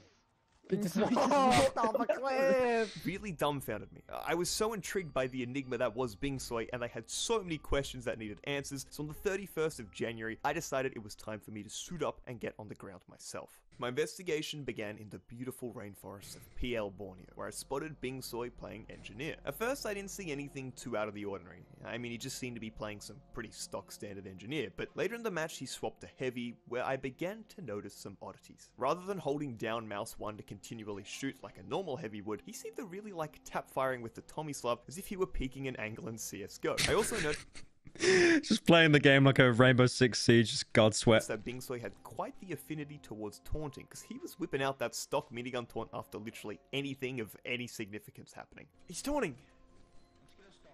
Oh, he's dead. The investigation continued on to the next map, Mountain Lab, where things got a lot weirder. I kid you not, but for an entire 60 seconds, Bing Soy was absolutely determined to do this jump, which I am 99% sure is impossible. He did find a little ledge on the rocks you could glitch onto, but ultimately it was to no avail. No! He almost made the jump from the... He also seemed to be very paranoid as he was firing projectiles at literally everything on the map as he returned to the front line, and we also got He's either schizo or he's in like a Gmod ARG. another glimpse of his huntsman sniper. He saw like a dark shadowy figure in the corner of his screen. Epic gameplay where he would randomly shoot arrows through the floorboards. Things started to get really weird on the next map, Badlands, It's always people that are like that though. They play so poorly, but then they just somehow like God cracked. where Bing Soy was playing Flog Pyro, and for the period of about 15 minutes, did nothing but, well, whatever this is. I don't know if Bing Soy thought there were gang stalkers hiding in his walls, but he seemed determined to engulf every single surface of the map in flames, and God, was it just bizarre to watch. I ended up on his team and we swapped to Badwater, and it was more of the same. Except this time I was pocketing him, meaning he was actually racking up kills, and he also started taunting directly in front of the enemy team's spawn door, which is just alpha as fuck. You have to respect that. This rampage on Pyro was followed by some scout gameplay, except not the normal kind where you're, shooting, more the kind where you drink bonk to go invincible and then proceed to taunt directly in front of your enemies. Next up, we landed on Snowy Coast, where things seemed pretty normal until, Bing Soy is trying to shoot through walls as Heavy, which if you didn't know is impossible. I did that. I tried to shoot through walls at spawn when I played TF2, but I think I was actually like 14 when I did that. Ultimately though, I think Bing Soy... I genuinely thought if you aimed your gun like at the right angle, you could shoot through the little like chicken wire. Finished off the day with perhaps his most daring strategy of jumping off the edge of the map, using the base jumper to float, and then trying to kill gamers Pyro, as he what slowly country are crept you towards from? his inevitable death. America. That one didn't go too well. So look, that was just one day of observation. We saw Bing Soy... He's saying how it's the strangest player. This is shit I do when I was playing TF. He might just be a kid. He might just be like an actual little zoom. That was just one day of observation, and we saw Bing Soy cycle through at least like 10 wacky strategies. There was also some more footage sent to Bing Soy sightings in my Discord by Corey again, and yep, that's him doing his strange little thing. So look, after a full day on the field, we did observe a lot of strange behavior. That much was for sure, but unfortunately, I wasn't really any closer to understanding why Bing Soy played like this. But that was about to change, because my Discord made a very interesting discovery. Bing Soy had a YouTube channel. Now, it hadn't been active in 2 years, but it had quite the backlog of TF2 content. The channel started off with some Minecraft videos in early 2018, but that soon turned into some pretty damn good TF2 fragments. Bing take a look at the most recent upload, Cliff Enforcer, which features a lot of insane huntsman kills, similar to the one I put in my video. It's like he's cracked, but he sucks at the game. This is amazing. It's like he's got Dr. Jekyll and Mr. Hyde like fighting for control of his brain. There was also a bunch of pyro related stuff here, a class which Bingsoy appeared to be actually very good at, judging by the quality of the frags he was getting. The channel basically proved to me that Bingsoy is far from being a noob, and in fact, I actually think he's really good at the game. It's just that he voluntarily handicaps himself with these wacky ass strategies, and I kinda have a respect for that. I guess the only sad part about this discovery was that the channel seemed to be inactive for now, which was unfortunate, but it actually wouldn't remain like that for very long. You see, a week or so had already gone by since the formation of Bingsoy sightings at this point, and a cult of personality was starting to emerge around Bingsoy. Thank you, SoKid3, Nathaniel, and Little Ducks for joining. He was growing quite the reputation amongst not only my Discord, but the wider Australian TF2 community. People were taking note of him when he was in games, sending messages. I would actually be terrified of being in the Australian TF2 community. I didn't get into TF2 earlier before it became infested with losers. It seems so soulful. I might do TF2 after this. I might do TF2 after this video. Harley, how am I doing? I'm doing good, man. Hope you're having a good Saturday. Yeah, no, I'd hate to be part of the Australian TF2 community. Could you imagine? Like, I joined that server, and it's like because I imagine the Australian side is full of greasers as well. And then like 300 ping on top of that. Keep up the amazing work. Also, thoughts on this new video? I hate everything. I didn't even know it's still uploaded. Vegan, good be vegan. No more Arby's roast beef. Did he upload? Oh, I hate Pyro, Destiny the Witch Queen. Your videos got me through my night shifts and through the anxiety that built up before the birth of my daughter. Thank you. Bro, I got a fan that has a kid? Holy, you must be the oldest Pyro fan by like 20 years. Congrats, man. Congrats on your daughter. They were finding his YouTube channel and leaving comments there too. So, on February 6th, with a growing buzz around Bingsoy, I decided to once again suit up. This is out of left field and gonna make me sound brainlet, but what is the soundbite you use that kinda sounds like Jake the dog or Bender dying / screaming? I need it, so I'm trading you $10. Much love. I'm really sorry. I have no idea what you're on about. The sound Jake the dog or Bender? I have no idea. I don't know what you're... If you gave like a timestamp in a YouTube video, that would work, but... Down, Mr. Soy. This day's investigation first led me to Landfall, where Bingsoy was experimenting with a new strategy on Heavy, rather than using his favorite... Was there just a guy called Fast? Landfall, where Bingsoy... Based. Was experimenting with a new strategy on Heavy. Rather than using his favorite tap-firing Tomislav tactic, he was instead making use of the Buffalo Steak Sandwich and Holiday Punch, meaning he was hunting down enemy gamers to secure some taunt kills. Unfortunately, things weren't going all that well for Bingsoy with this strat, and to top things off, I actually managed to get an accidental telefrag on him whilst I was observing. I telefragged him. He did continue with the taunt kill attempts as we moved over to Viaduct, but again, it didn't seem to land him any success. Things did begin spicing up when we swapped the process though, as he switched to demo with the sticky jump up and lock and load. On the first rollout to mid, I ended up dying pretty quickly, but that did not matter because it allowed me to spectate Bingsoy, only to discover, this. He just doesn't look at the map the same way I do. I thought I usually look pretty vertical. He's gonna get like 3 kills now. More vertically. After this, he played a little demo night and began taunting after the kills I was getting, which was some nice moral support, but other than that, not too much else occurred. We did have some more footage sent to the Discord, however, where another one of my admins, Chop, found him spawn camping. I love taunting in TF2 though. I remember playing a map and there was a guy with an anime profile picture that was playing as a spy and he was just like dominating me constantly. He got about like 10 kills on me. I killed him once and then I taunted. And me taunting, I think, tilted the guy so much he just kept saying like slurs and shit in chat straight away. On Sweden in yet another peculiar manner. So look, it wasn't the most fruitful session of stalking Bingsoy, but that didn't matter, because yet again, my Discord had made another very important revelation. Not only was a Bingsoy website discovered, but I happened to feature in it. This is going to be like some ARG thing. Banner where we could make out a few things. Firstly was... I wish his name was just Soy. The background. where we can see Bing Soy included some of his favorite loadouts like Huntsman Sniper, Lock and Load Demo, as well as his fabled spawn camping Pyro shop. Now the next thing to note was the foreground, where there are 4 figures. Thank you, Slamcam, Dismantle, and Jimmy for joining. The engineer on the left represented Brattles, an Australian TF2ber who also runs a really popular high tower server called Have Fun, which is one of Bing Soy's favorite. Now the next figure here is a soldier with a black painted Miami Knights Tyrant's helm, which of course represents myself, and this did come as a bit of a shock to me. To my right was my admin Corey's Pyro, who had not only submitted some of those clips I showed before, but it also started to form a bit of a relationship with Bing Soy. And finally, the one who probably doesn't need an introduction is Uncle Dane on the right, and he is featured on the banner because Bing Soy really likes the Uncletopia servers. Yeah, I think Uncle Dane is like the biggest TF2 creator, right? Or is it Lazy Purple? Thinks it's a better way of I need to kind of brush up on my TF2 lore. And there either with the website, because in the About section there was a subheading named Special Thanks, where he stated, "Special thanks El Maxo has shown the TF2 gaming world that Bing Soy is something more than a myth." What? This was absolutely wild, and one of my friends actually said something I was thinking. We need to seriously consider, is Bing Soy an ARG? It might be, if it is. I think that as well. It is almost like it's an ARG, right? It really seemed like Bing Soy was some manufactured alternate reality rather than a real human being. It was discovered that Bing... Because he plays the game terribly, but he's also like kind of good at it.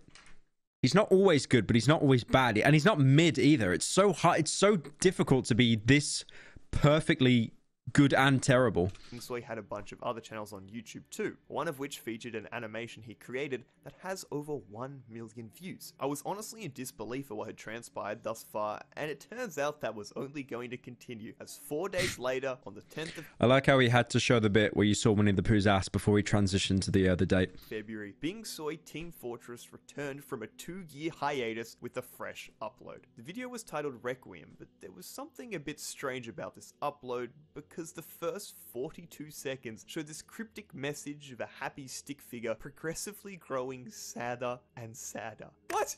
Why? What is happening? I still have no idea what to make of it. I like how the way it's reached now with YouTube, you could have someone having a legitimate mental breakdown, losing all their mental faculties, and people would be like, "It's an ARG! It's an ARG!"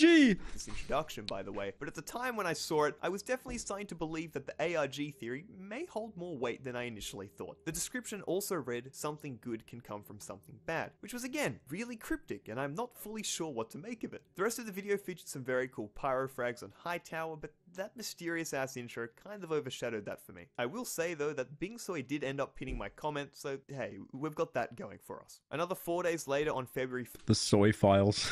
14th, it had seemed we really pulled Bing Soy out of YouTube retirement because we were blessed with yet another upload. The video was called Uncletopia One Life Huntsman. The reason I love this video so This guy who made this video, he has such a good music choice. I've heard Binding of Isaac, I've heard Dishonored, and now he's using the Dying Light theme. He's got a very good choice in music for background in his videos. So much is the timestamps, where Bing Soy detailed literally everything that happened in the video. This ranged all the way from retreating at 1 minute to breathing at 34 seconds, and all the way to reflexive shot, shoot or die at 2 minutes and 4 seconds. In a video spanning just over 2 minutes, Bing Soy managed to include over 40. The worst thing is, I know this guy's good at the game, but I feel like he's the average TF2 player because every lobby I get put in, people are so absolutely cracked. Timestamps, which I honestly think is a cool idea that feels pretty TF2 scares me. I've never played a game that's free to play, but it actually gatekeeps itself. avant-garde when it comes to TF2 content on YouTube. Now, I will admit that from this point onwards, the flow of the Bing Soy investigation came to a grinding halt on my end as I moved on to some different video projects. So it was really my Discord that carried the movement over the next 2.5 months. No Zero, a fellow Australian TF2ber, found him on March 12th taunting and zapping his way to the front line with the short circuit. The following day on March 13th, we caught a fake Bing Soy who tried to join the Discord, or at least we think they were fake, because Mr. Soy seems to be a pretty elusive dude who rarely communicates in game, so seeing him join my Discord felt a bit unlikely. In late March and early April, there were a bunch of screenshots of him in game, and then on the 3rd of April, No Zero made his own video compiling his interactions with Bing Soy, and to be honest with you, it's bloody beautiful. We got to see more of his Pyro Shark, more of his taunting, and more of his affinity towards jumping off the map. So look, at this point it had been a while, but on the 22nd of April, I decided it was time for me to return. So I once again put on my boots and picked up my camcorder because we were going hunting. It's always been 2 months. since I last watched Bing. Is he using the? He's using the Minecraft like horror music now. So here it is. See. Surely taunt back. Hell yes, yeah. yes. That's based. It's cute. It's cute. I think he knows what's up. It's cute.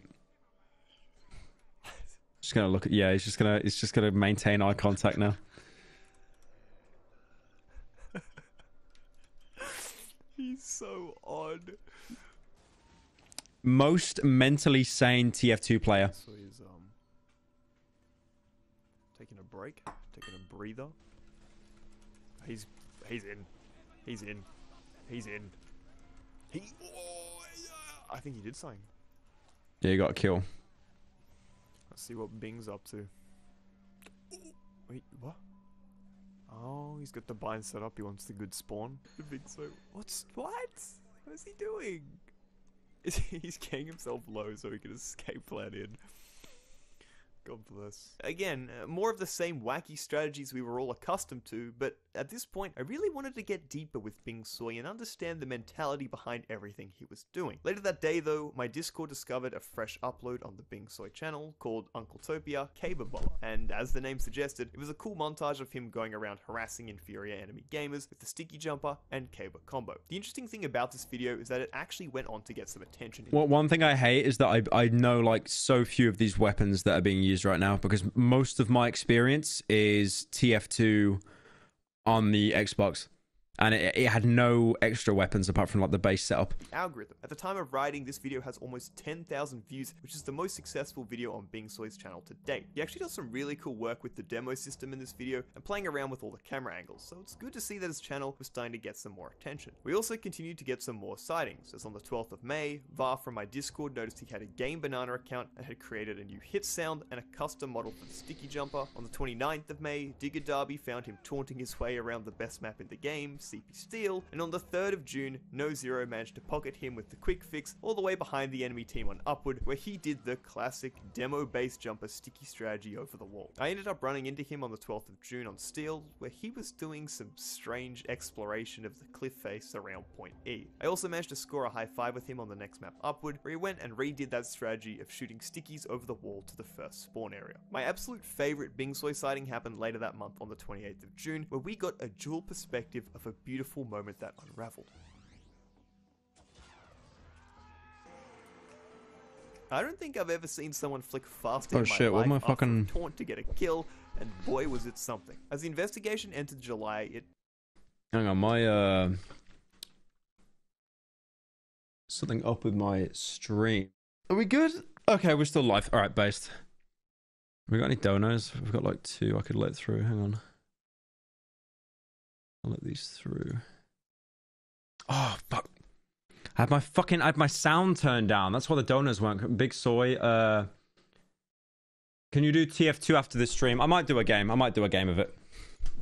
actually started to pick up some momentum yet again, as I found myself running into him on Uncletopia quite frequently. Things kicked off on the 1st of July, where I found him taunting on cooldown with a scorch shot, absolutely determined to get a kill with it. Oh, he's doing what I do, where you shoot the other way with it.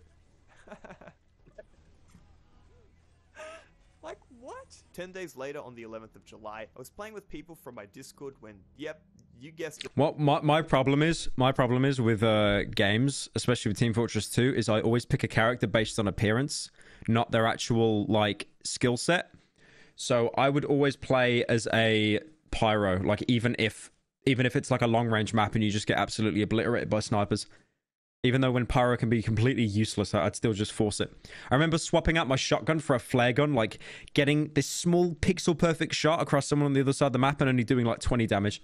That Bing Soy was playing on Uncletopia. He continued to sticky trap our spawn and spam pipes out at seemingly nothing. Eventually, he did come out of his shell somewhat and started playing around as Pyro and Huntsman Sniper. It was during this session and at this point in the investigation that I finally mustered up the courage to send Bing Soy a friend request on Steam, as given how the vibe was pretty chill on the server. I bet he was intimidated by that as well. I bet like him sending the friend request, like there's so much like atmosphere built up around this guy that would actually be terrifying. I thought it was more likely he would accept. However, it seemed that he ignored my invite for the moment and instead he changed his profile picture. Why? Bing Soy. The Gideon situation, I haven't watched his video on it. He always does this, which is something he actually did way back on the 31st of January whilst we were playing on Badlands. Oh, he changed it back. Just being soy. His profile picture. Imagine being that, like, obsessed about a guy that you think is an ARG that you literally, like, judge when you update when he changes his profile picture. What? He changed it live! Who does that? I don't know what prompts him. This just reminds me of like fan culture, right? Like when they see, like when a woman sees Harry Styles in public, he's wearing shoes, and he bought new shoes. Free man changing his profile picture and doing whatever he wants. It was pretty late at night at this point, so I decided to get some sleep. But one of our Discord investigators named Sleepy actually decided to stick around with Bingsoy, which led to some very important developments when I woke up. Now, the first important development was that Bingsoy accepted my friend request on Steam, which marked a nice progression in our relationship. The second part, which absolutely blew me away, was Bingsoy's profile picture. Now, you remember that he changed it mid-game to this weird distorted close-up of the sniper, but the original one he had selected contained some secret messages within it. You can see that in the foreground is Bingsoy's character. Again, this is like the most sane TF2 player. It is like there's sitting on a bench. I'm unironically intimidated by the TF2 community, man. And I basically came from like that kind of that. I wouldn't say I came from TF2, but I came from that like section of the internet.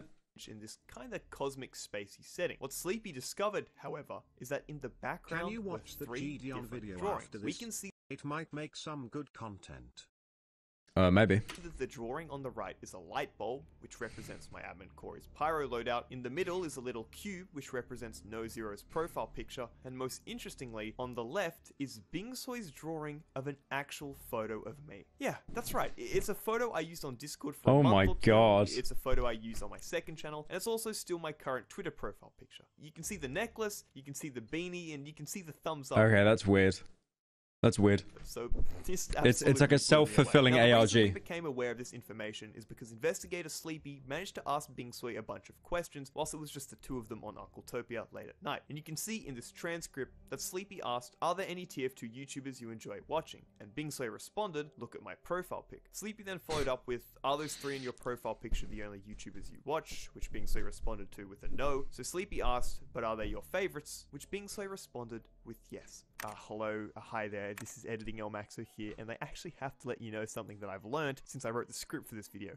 You see all the lovely questions Sleepy prepared and Bingsoy responded to in this text document? Well, they were actually sourced in quite an unbelievable manner.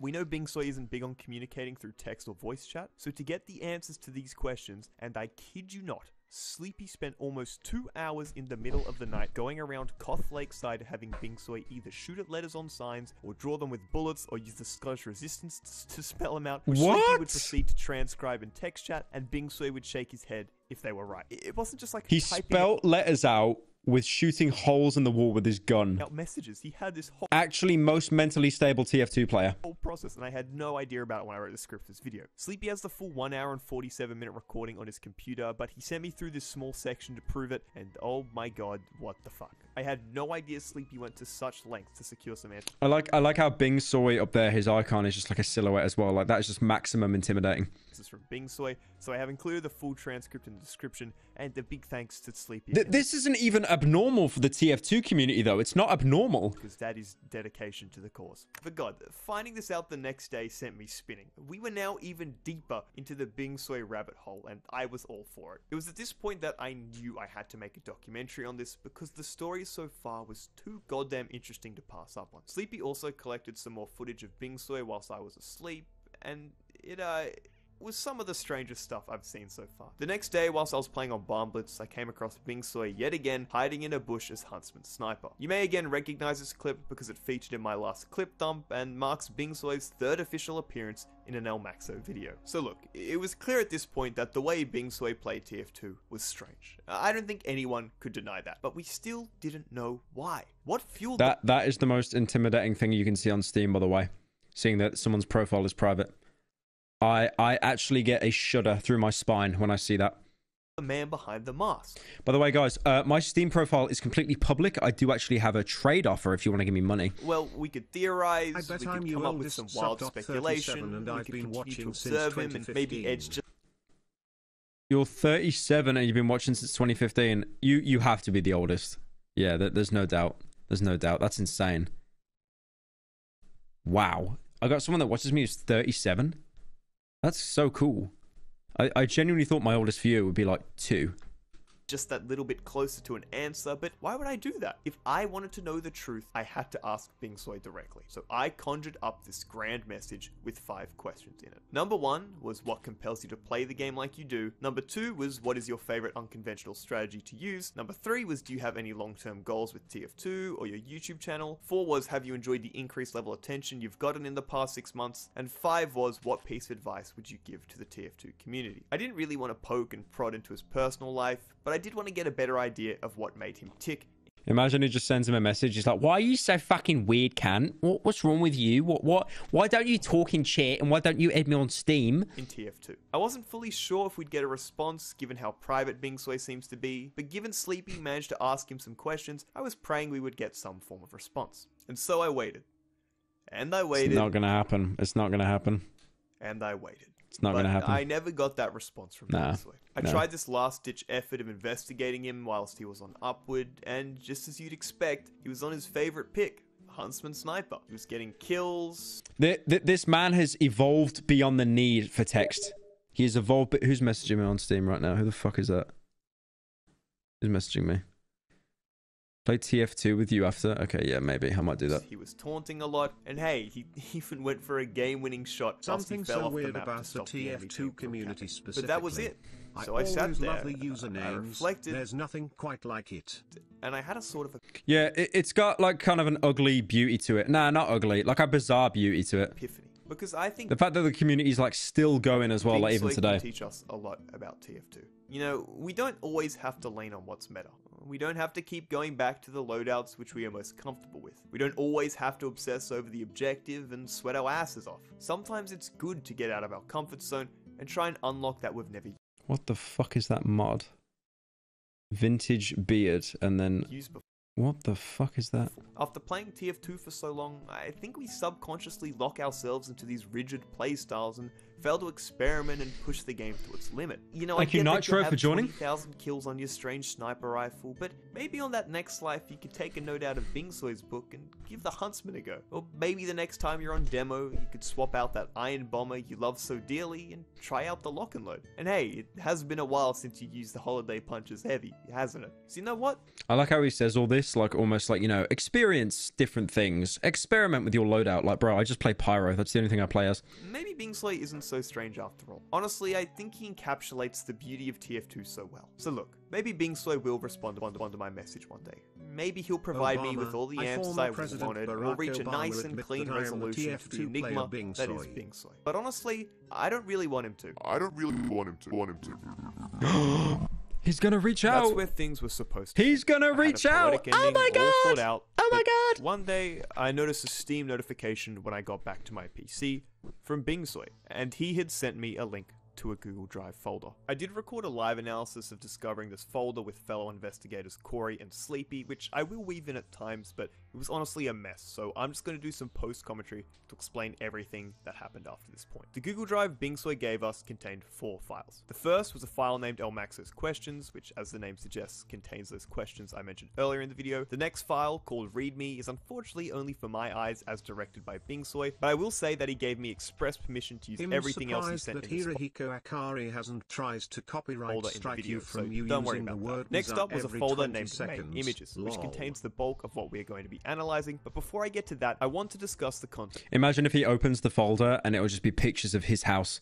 Of other, which it's like, I know where you live. Contained 3 images. The first was a drawing titled Stick, which contained a stick figure drawing of my soldier with his tyrant's helm, along with my little dog Mackie on the shoulder. I also presume that it's Bingsoy on the right, but what I found a little distressing is the straight expressions on their face, which don't suggest much happiness, which is a little sad. The next image was called Sticker, and this contains something similar to those visuals we saw in the intro to his video Requiem, which was a little distressing. We can see someone who seems to be isolated from a group of people, but we'll talk a bit more about this later. The final... I've got a nasty feeling that this guy, Bingsoy, the kid in Isaac, in Binding of Isaac, I mean Isaac the character, that is probably based off of this guy. and his home life. The image in the folder was called Strangest, which seems to be an MS Paint drawing of someone approaching a house in the woods. I'm not sure how to interpret this, and the only thing I could really recognize was a TF logo in the window. Thank you, so Sapphire, if for you have joining. any ideas as to what this may mean, be sure to leave it in the comments. I will admit that folder was quite cryptic, and I'm still not fully sure how to interpret it, but the most important stuff for us is in the folder named Main Images, in which Bingsoy has not written his answers out to my questions, but instead drawn them. We can start with question 1, which was what compels you to play the game like you do, and here was his response. The first image, which depicts someone pouring a liquid into a glass, we deciphered to mean experimentation, which confirms our belief that Bingsoy likes to push boundaries with the strategies he uses. The second image depicts a little astronaut on the moon with a flag, which we believe to mean a sense of accomplishment. Maybe Bingsoy wants to be the first person to popularize these strategies and make them more well known. The one thing we weren't sure about was what looked to be— I really wish I had people this mentally unstable in my community, man.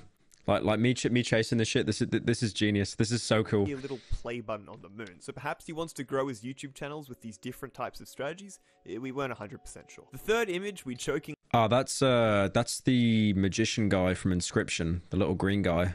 deciphered as genuine insanity with the eyes. We didn't realize it at the time, but as famous YouTuber It's Feckin' Raw from YouTube channel It's Feckin' Raw told us, is that this was a drawing of a character from the game. Yeah. Now I'm not going to act like I've ever played it. So he's reused that. What symbolizes. The fourth That's image interesting. seemed pretty obvious. So again, if he's part of the Inscription fan base, he's doubly insane. Like he needs to be locked up and looked at.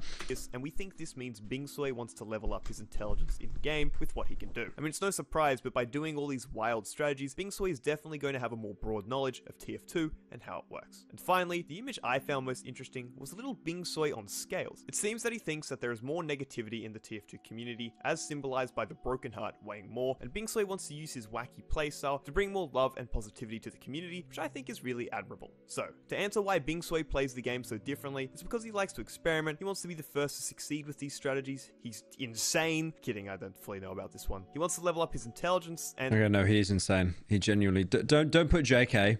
If you've been following this guy around for so long and he plays like a literal line of code, finally, and then he's sending you very vague messages and images. He wants to bring more positivity to the community. The second question I asked him was what was his favorite unconventional strategy to use in TF2, and the answers are a lot more direct here. At the top left, we can see the classic Girardi and Bushwhack. I just love, only in TF2 would you get this, man. Only in TF2 would you get like someone this bizarre that they create this almost like ARG. A combo, which I will admit I it's personally so don't cool. think is all that unconventional. The bottom left is a strategy we have seen a lot of in this video, and that is Oh, the thank you, Bingsoy Dismantle, for the 5 trademark gifted, man. Appreciate suicide it. huntsman plays he loves to do. Finally, and what was one of my favorite pieces of art he made for this, is the Pyro Shark, which of course means that one of his favorite unconventional strategies also happens to be Pyro Shark. The third question I asked him was if he had any long-term goals with TF2 or YouTube, and this one was interesting. The first image here is easy to decipher, and it's clear Bingsoy really likes YouTube and wants to see his channel Okay, so that's grow, which growing. I can definitely relate to. The second He's like, if he's drawing this stuff, he is actually talented as well. image was a little complex, so we'll take it bit by bit.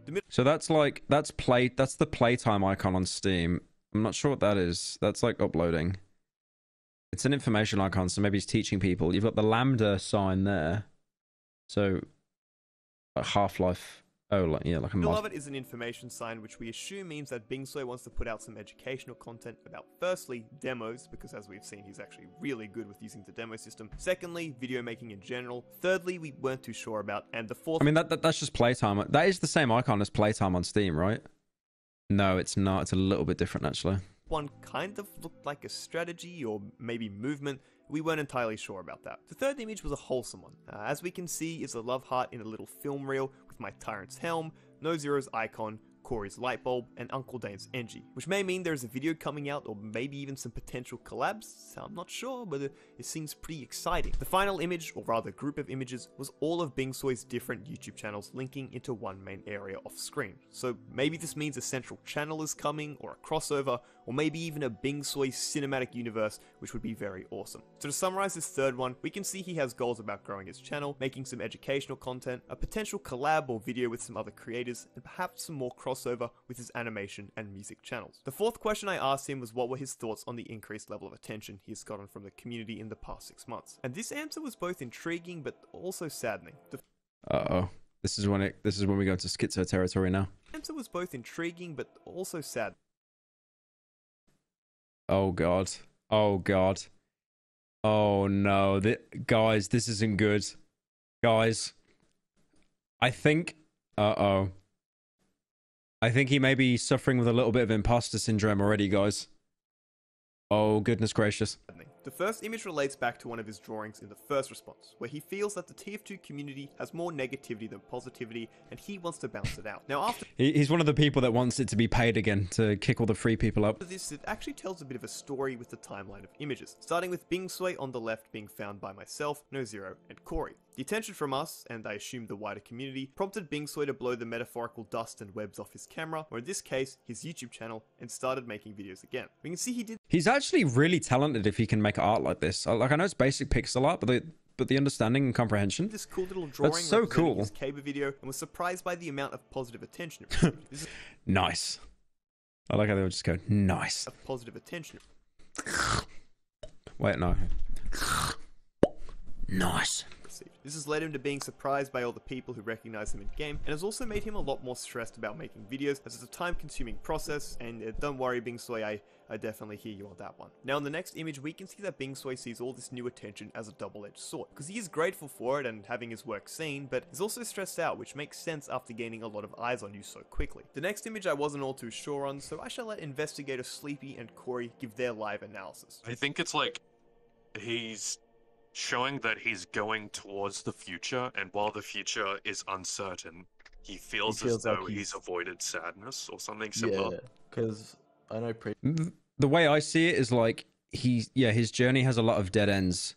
Like, if he branches off to the wrong path, it's going to be a dead end. previously with TF2, he did quit for a bit. Yeah. Because of the community, so this like new approach might... And it's not even like that path has a question mark, so it's not even like that path is the right path, but it's like the one he's going down, I think. Because orange is meant to symbolize him as well, right? So maybe this is where he is currently, like he doesn't really know, but he knows that there's been like dead ends that he hasn't gone down. That's interesting. It's not, he doesn't know what it could be. It's not the negative community he's used to. The next image shows Bing Sui by himself around a group of people, showing that he feels isolated and disconnected from those around him who he... Okay, this is just everyone watching this stream. Chat, you can agree, right? This is just all of us. This is everyone watching this stream. This is me, this is you.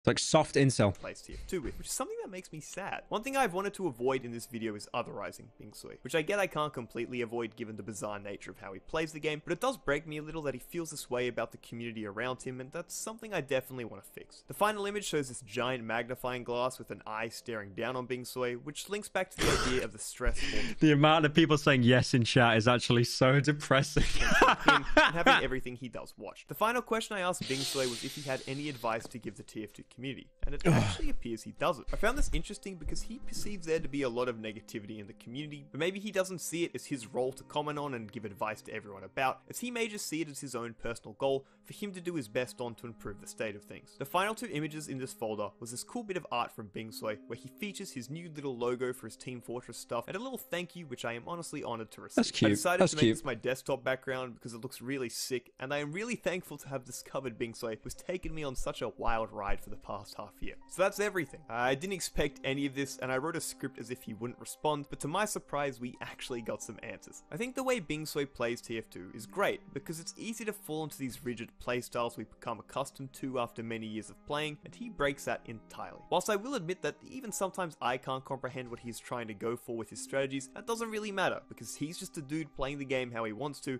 and picking up some video-worthy clips in the process. So look, to tie this all together, I want to give you the ending I wrote to this documentary, assuming Bing Sui wasn't going to respond, because I think it actually ties everything Hang on, chat, I'm gonna piss 1 second. together really nicely. There was actually one question Thank you, Sleepy Albert, asked for Bing Sui joining, during Mark. that late night session, which I Banan purposely boy. left out earlier. Oh, did someone gift? I think someone gifted.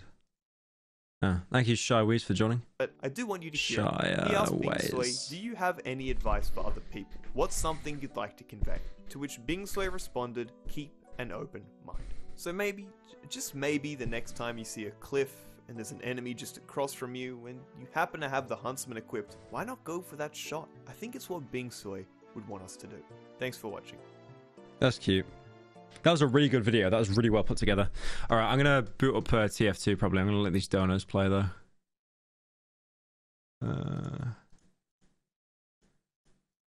I'm gonna get the funny mic out though, hang on. I would much rather dono once a month than see you in a maid dress. Nobody wants to see a fat British man in a dress. The mental image even entering someone's psyche.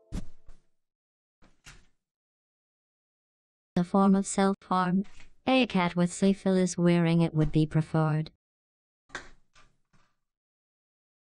Yo, you Mike up in TF2, come on, let's run it. Add me in Discord. Okay. The funny mic's coming out.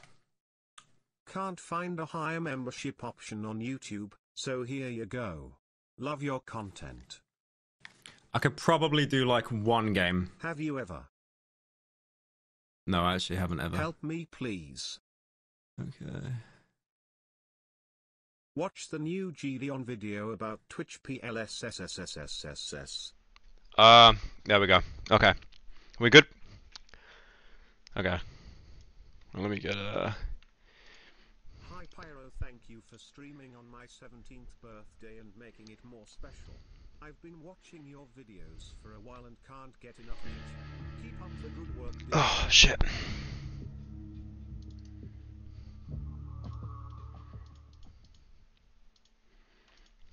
Okay, entropy. Just waiting for Half-Life to boot up now. Okay. There we go. Okay. I haven't touched this in so fucking long, I forget how. Loadout not available. What? Couldn't connect to the item server? What? Okay, great. Literally can't even... Oh no, I got my shit, okay. Yep. And then... Oh fuck, okay. Oh, I didn't know I had that mod on. Okay, oh, whoa, okay, it's been...